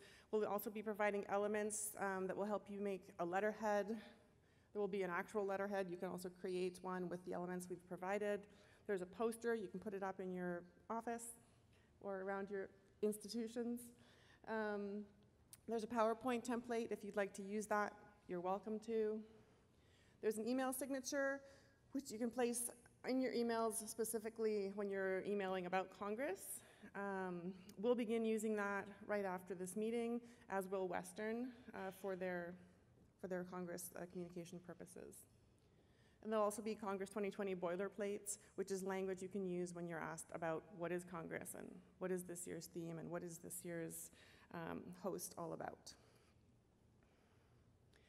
We do provide some guidance on how to use the logos because there are lots of them. There are horizontal versions, vertical versions, bilingual versions, unilingual versions, black and white versions, full color. We ask you to follow some of the guidelines that we provide. Again, this will be in your visual toolkit. We also provide some what not to do guidelines. These look funny, but you'll be surprised how creative our members can be. So we ask that you please do not add special effects, different colors, or we ask you that you don't distort the logo, basically, to try and keep the brand healthy. Next, I'll talk about media outreach. Our membership has varying levels of capacity and interest in media work, but we're here to provide support for you. We work very closely with the Western media and communications teams to ensure that media is aware of the event. It's a lot of programming that they need to navigate, so we do help with that. We do a media tour in advance of Congress. We feed them stories. We build up story lists. We do a lot of prep work with them. That's really important, and we can work with you to ensure that we have the stories that you think should be percolating to the top from your programming. It's really a good chance to put our research in front of the Canadian public and in front of colleagues that you don't normally interact with by getting it into mainstream media, magazines, online platforms that you may not normally get published in. We always try to measure our success in getting media attention. So I've put some numbers here from last year. Last year we actually had 824 media stories. Over on this side you see where. They're not mutually exclusive, but you can see that absolutely online is where the stories are happening. We did have some radio and some TV, always exciting, but basically a lot of online coverage. 19 institutions were featured, 19 associations were featured in 10 countries and 3 languages, which were English, French, and Cantonese. We categorize our stories as either big picture or research specific. Big picture being about Congress at large, the event, what it means for Canada. And then the research stories are specifically about 1 or 2 or 3 researchers on a specific topic. So again, that breakdown was 47 big picture stories, 765 new researcher stories. You're probably wondering which associations get the most attention, and that really does vary. There's a very broad interest in what kind of stories the media will pick up. So I've put down here for the last 4 years which associations received the highest number of stories. Last year, I actually have actual numbers. Canadian Society for the History of Medicine had 205 stories. Canadian Sociological Association had 106 stories. And there was a tie for third place between Canadian Philosophical Association and the Canadian Society for the Study of Practical Ethics. They each had 104 stories. And there was a really close runner-up. So Food Studies, Canadian Association of Food Studies had 98. So really a lot of pickup across Canada and beyond. I should put a shout out to National Post. They are a really strong supporter of Congress, and they actually run a series every year called Oh the Humanities. Last year they ran more stories than usual. They ran 10 stories. They even went beyond Congress, which was a surprise for us. They went like 4 days beyond Congress, but they typically publish a story every day during Congress. So if you get a call from me about National Post, please return my call. So what can you do to help us? There are lots of things you can do. It's important for us to get really great programs from you. We are promoting these programs to the media. We're encouraging them to go and read them and select researchers. When we're also choosing stories ourselves that we're pitching actively to the media.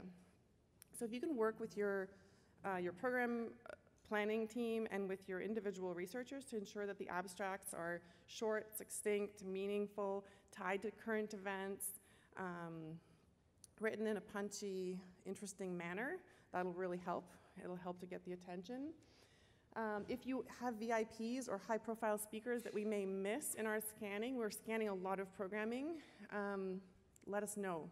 Don't be shy to send us an email and say, we've got this great speaker coming in from Europe, and this one's going to get some attention. We can work with you to help make sure that they're on our radar.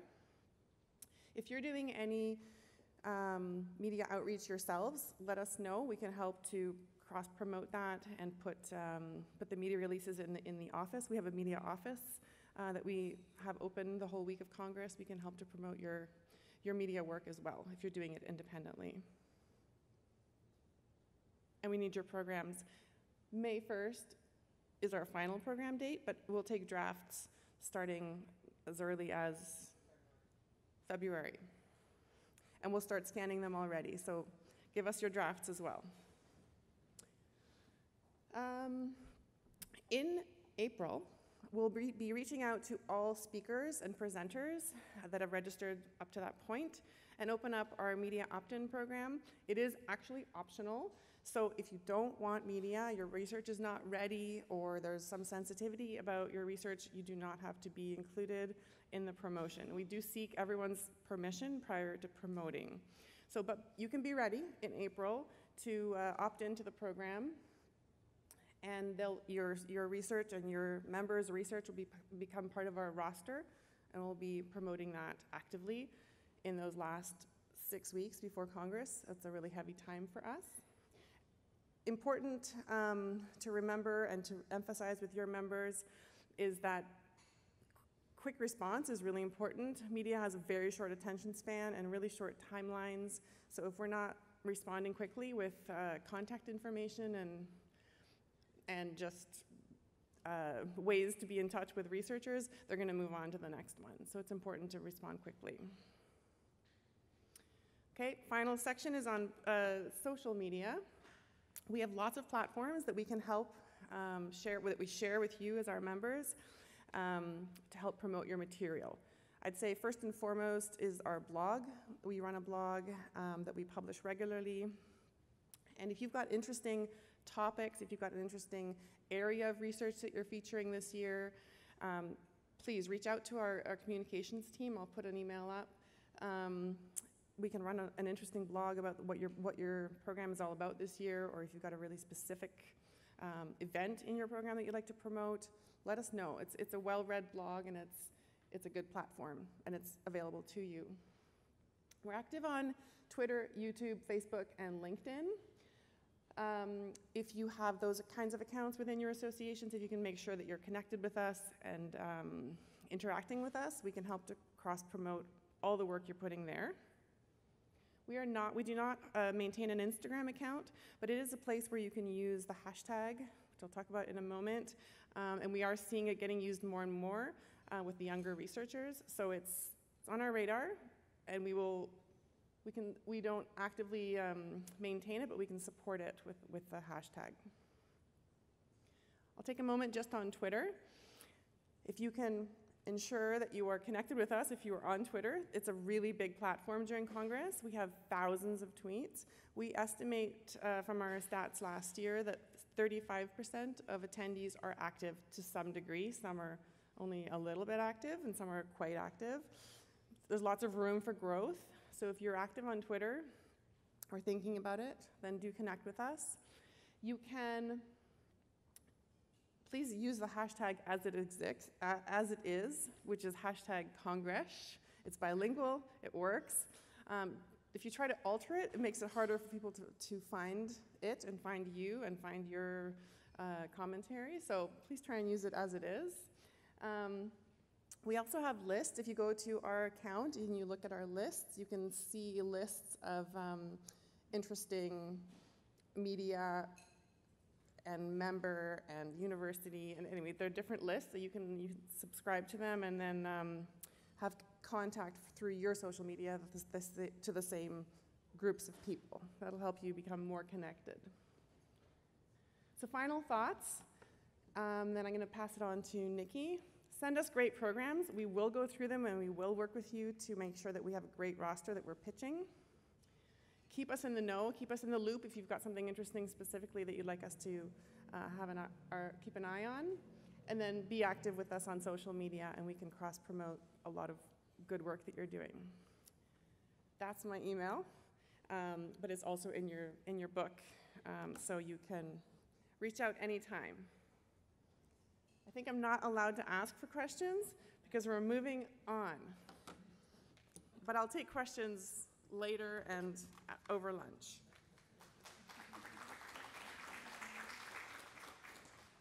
Thanks, Nicola. So I'm going to try and make this short and sweet because I think we're all hungry. Accommodations. We've been working really hard for a couple years now to make sure we have a good selection of accommodation options for you and your attendees. So booking at an official... Oh, thank you.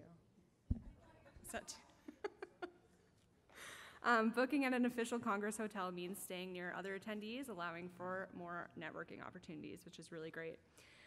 That's one of the reasons why we encourage everyone to book with an official Congress hotel, but it also helps us in negotiating hotel room rates for future Congresses and keeps the pricing nice and competitive. So we have a large selection of rooms available both on campus as well as off campus.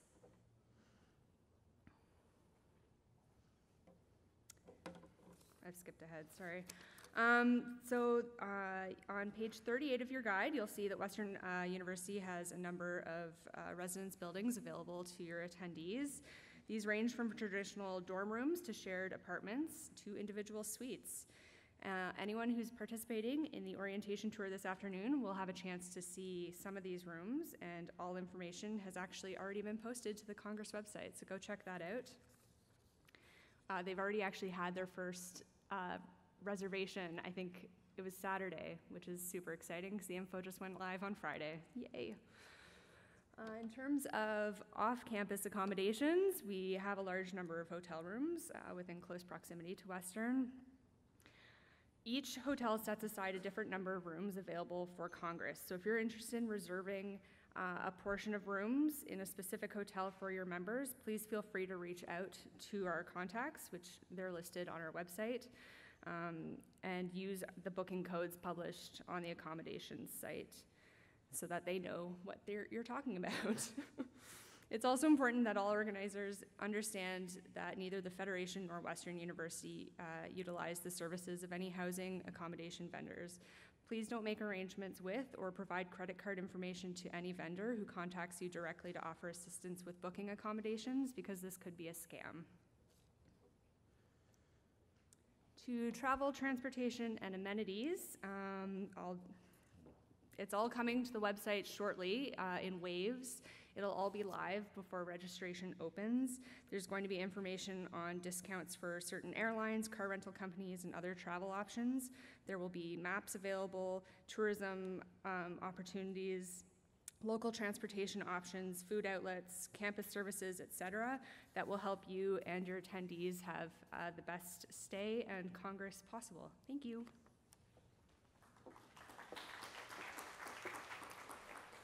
Thank you, Nikki. Just to add on to the Plan Your Trip, we're working with Tourism London, and there will be a shuttle system from the downtown hotels out to the campus with a badge. So that program hasn't been completely fleshed out that we have the actual explanation for you, but it is something exciting that the city has really gotten behind Western University's hosting Congress 2020, and more information on that will be offered up. This is the conclusion of today. I'm just going to ask Cliff to come up because we just wanted to talk about what this afternoon looks like, and I'll start with Cliff and the orientation tour, and we'll go from there. You'll talk about programming? Mm-hmm. Talk about the other half, programming? The workshop, the other half? Yeah, no, I'm thinking not. Well, yeah, I will a little bit, I guess. Sure. Yeah. Great. It's lunchtime, which is wonderful. None of the things that I do alone. There's a great team here in the room that was here this morning, and then there's a lot of people out there that are going to help pull this Congress together. We're here for you. This is probably the last time we're here together in the room before we break out into some workshops after lunch. But there's a lot of expertise out there. There's some great systems in place with the Federation. They've got a lot of history there. They're there to also help us and guide us through Congress. But a lot of these logistical things are there for a reason, and it makes sense. But we'll help you navigate. So don't feel like you're here. It's your first time. You've never done this before. Mary and I are going to completely support you and help answer the right questions. So those email addresses in your guide and you've seen on your screen, reach out to them. There's somebody on the other end that will answer. Based on the volume, it might take a couple of days. It's not as instantaneous as some things, but it is time for lunch. But before we break for lunch, I just wanted to make mention of Mike and Brady, who are at the back of the room there. They're going to help us out with some tours. There's a couple of tours that are specifically designed to hit a couple of different things. And I'll let them talk about it a little bit more, but there's a couple of different residence options that they're going to visit.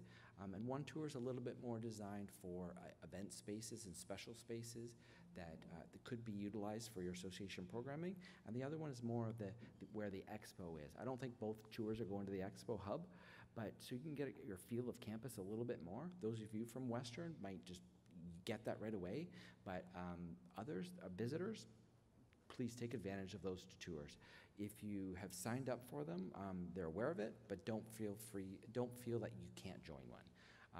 This afternoon, I'm going to be in here with the logistics kind of team, and the programming team is going to be right across the hall. So we're going to break out into two different groups, and I think Sonia is going to lead that one. That's at 1:30, and we're going to stick to the schedule. We're going to try to, yeah. Perfect. And then lunch is available. I've got the thumbs up that we're good to go. If you have any dietary concerns or you want to speak to a member of the catering team, please go just approach them, and we can help navigate through the buffet, or they might even have a special meal prepared for you. Great. All right. Well, in closing, thank you so much for your patience and your attention to this morning. There was a lot of information shared with you.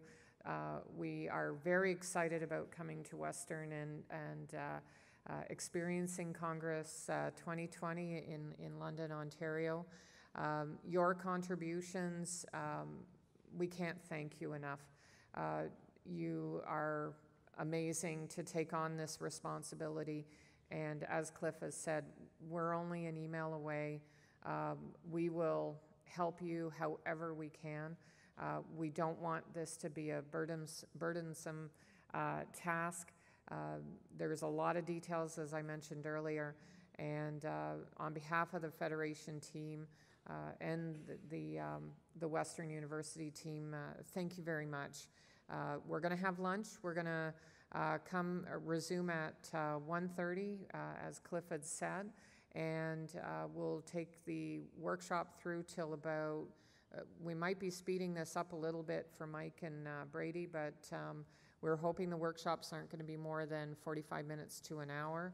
So that should take us to 2:30. We were talking about orientation tour originally around 3. Do you want us to still hold to 3 o'clock for the start of the orientation tour, Mike and Brady?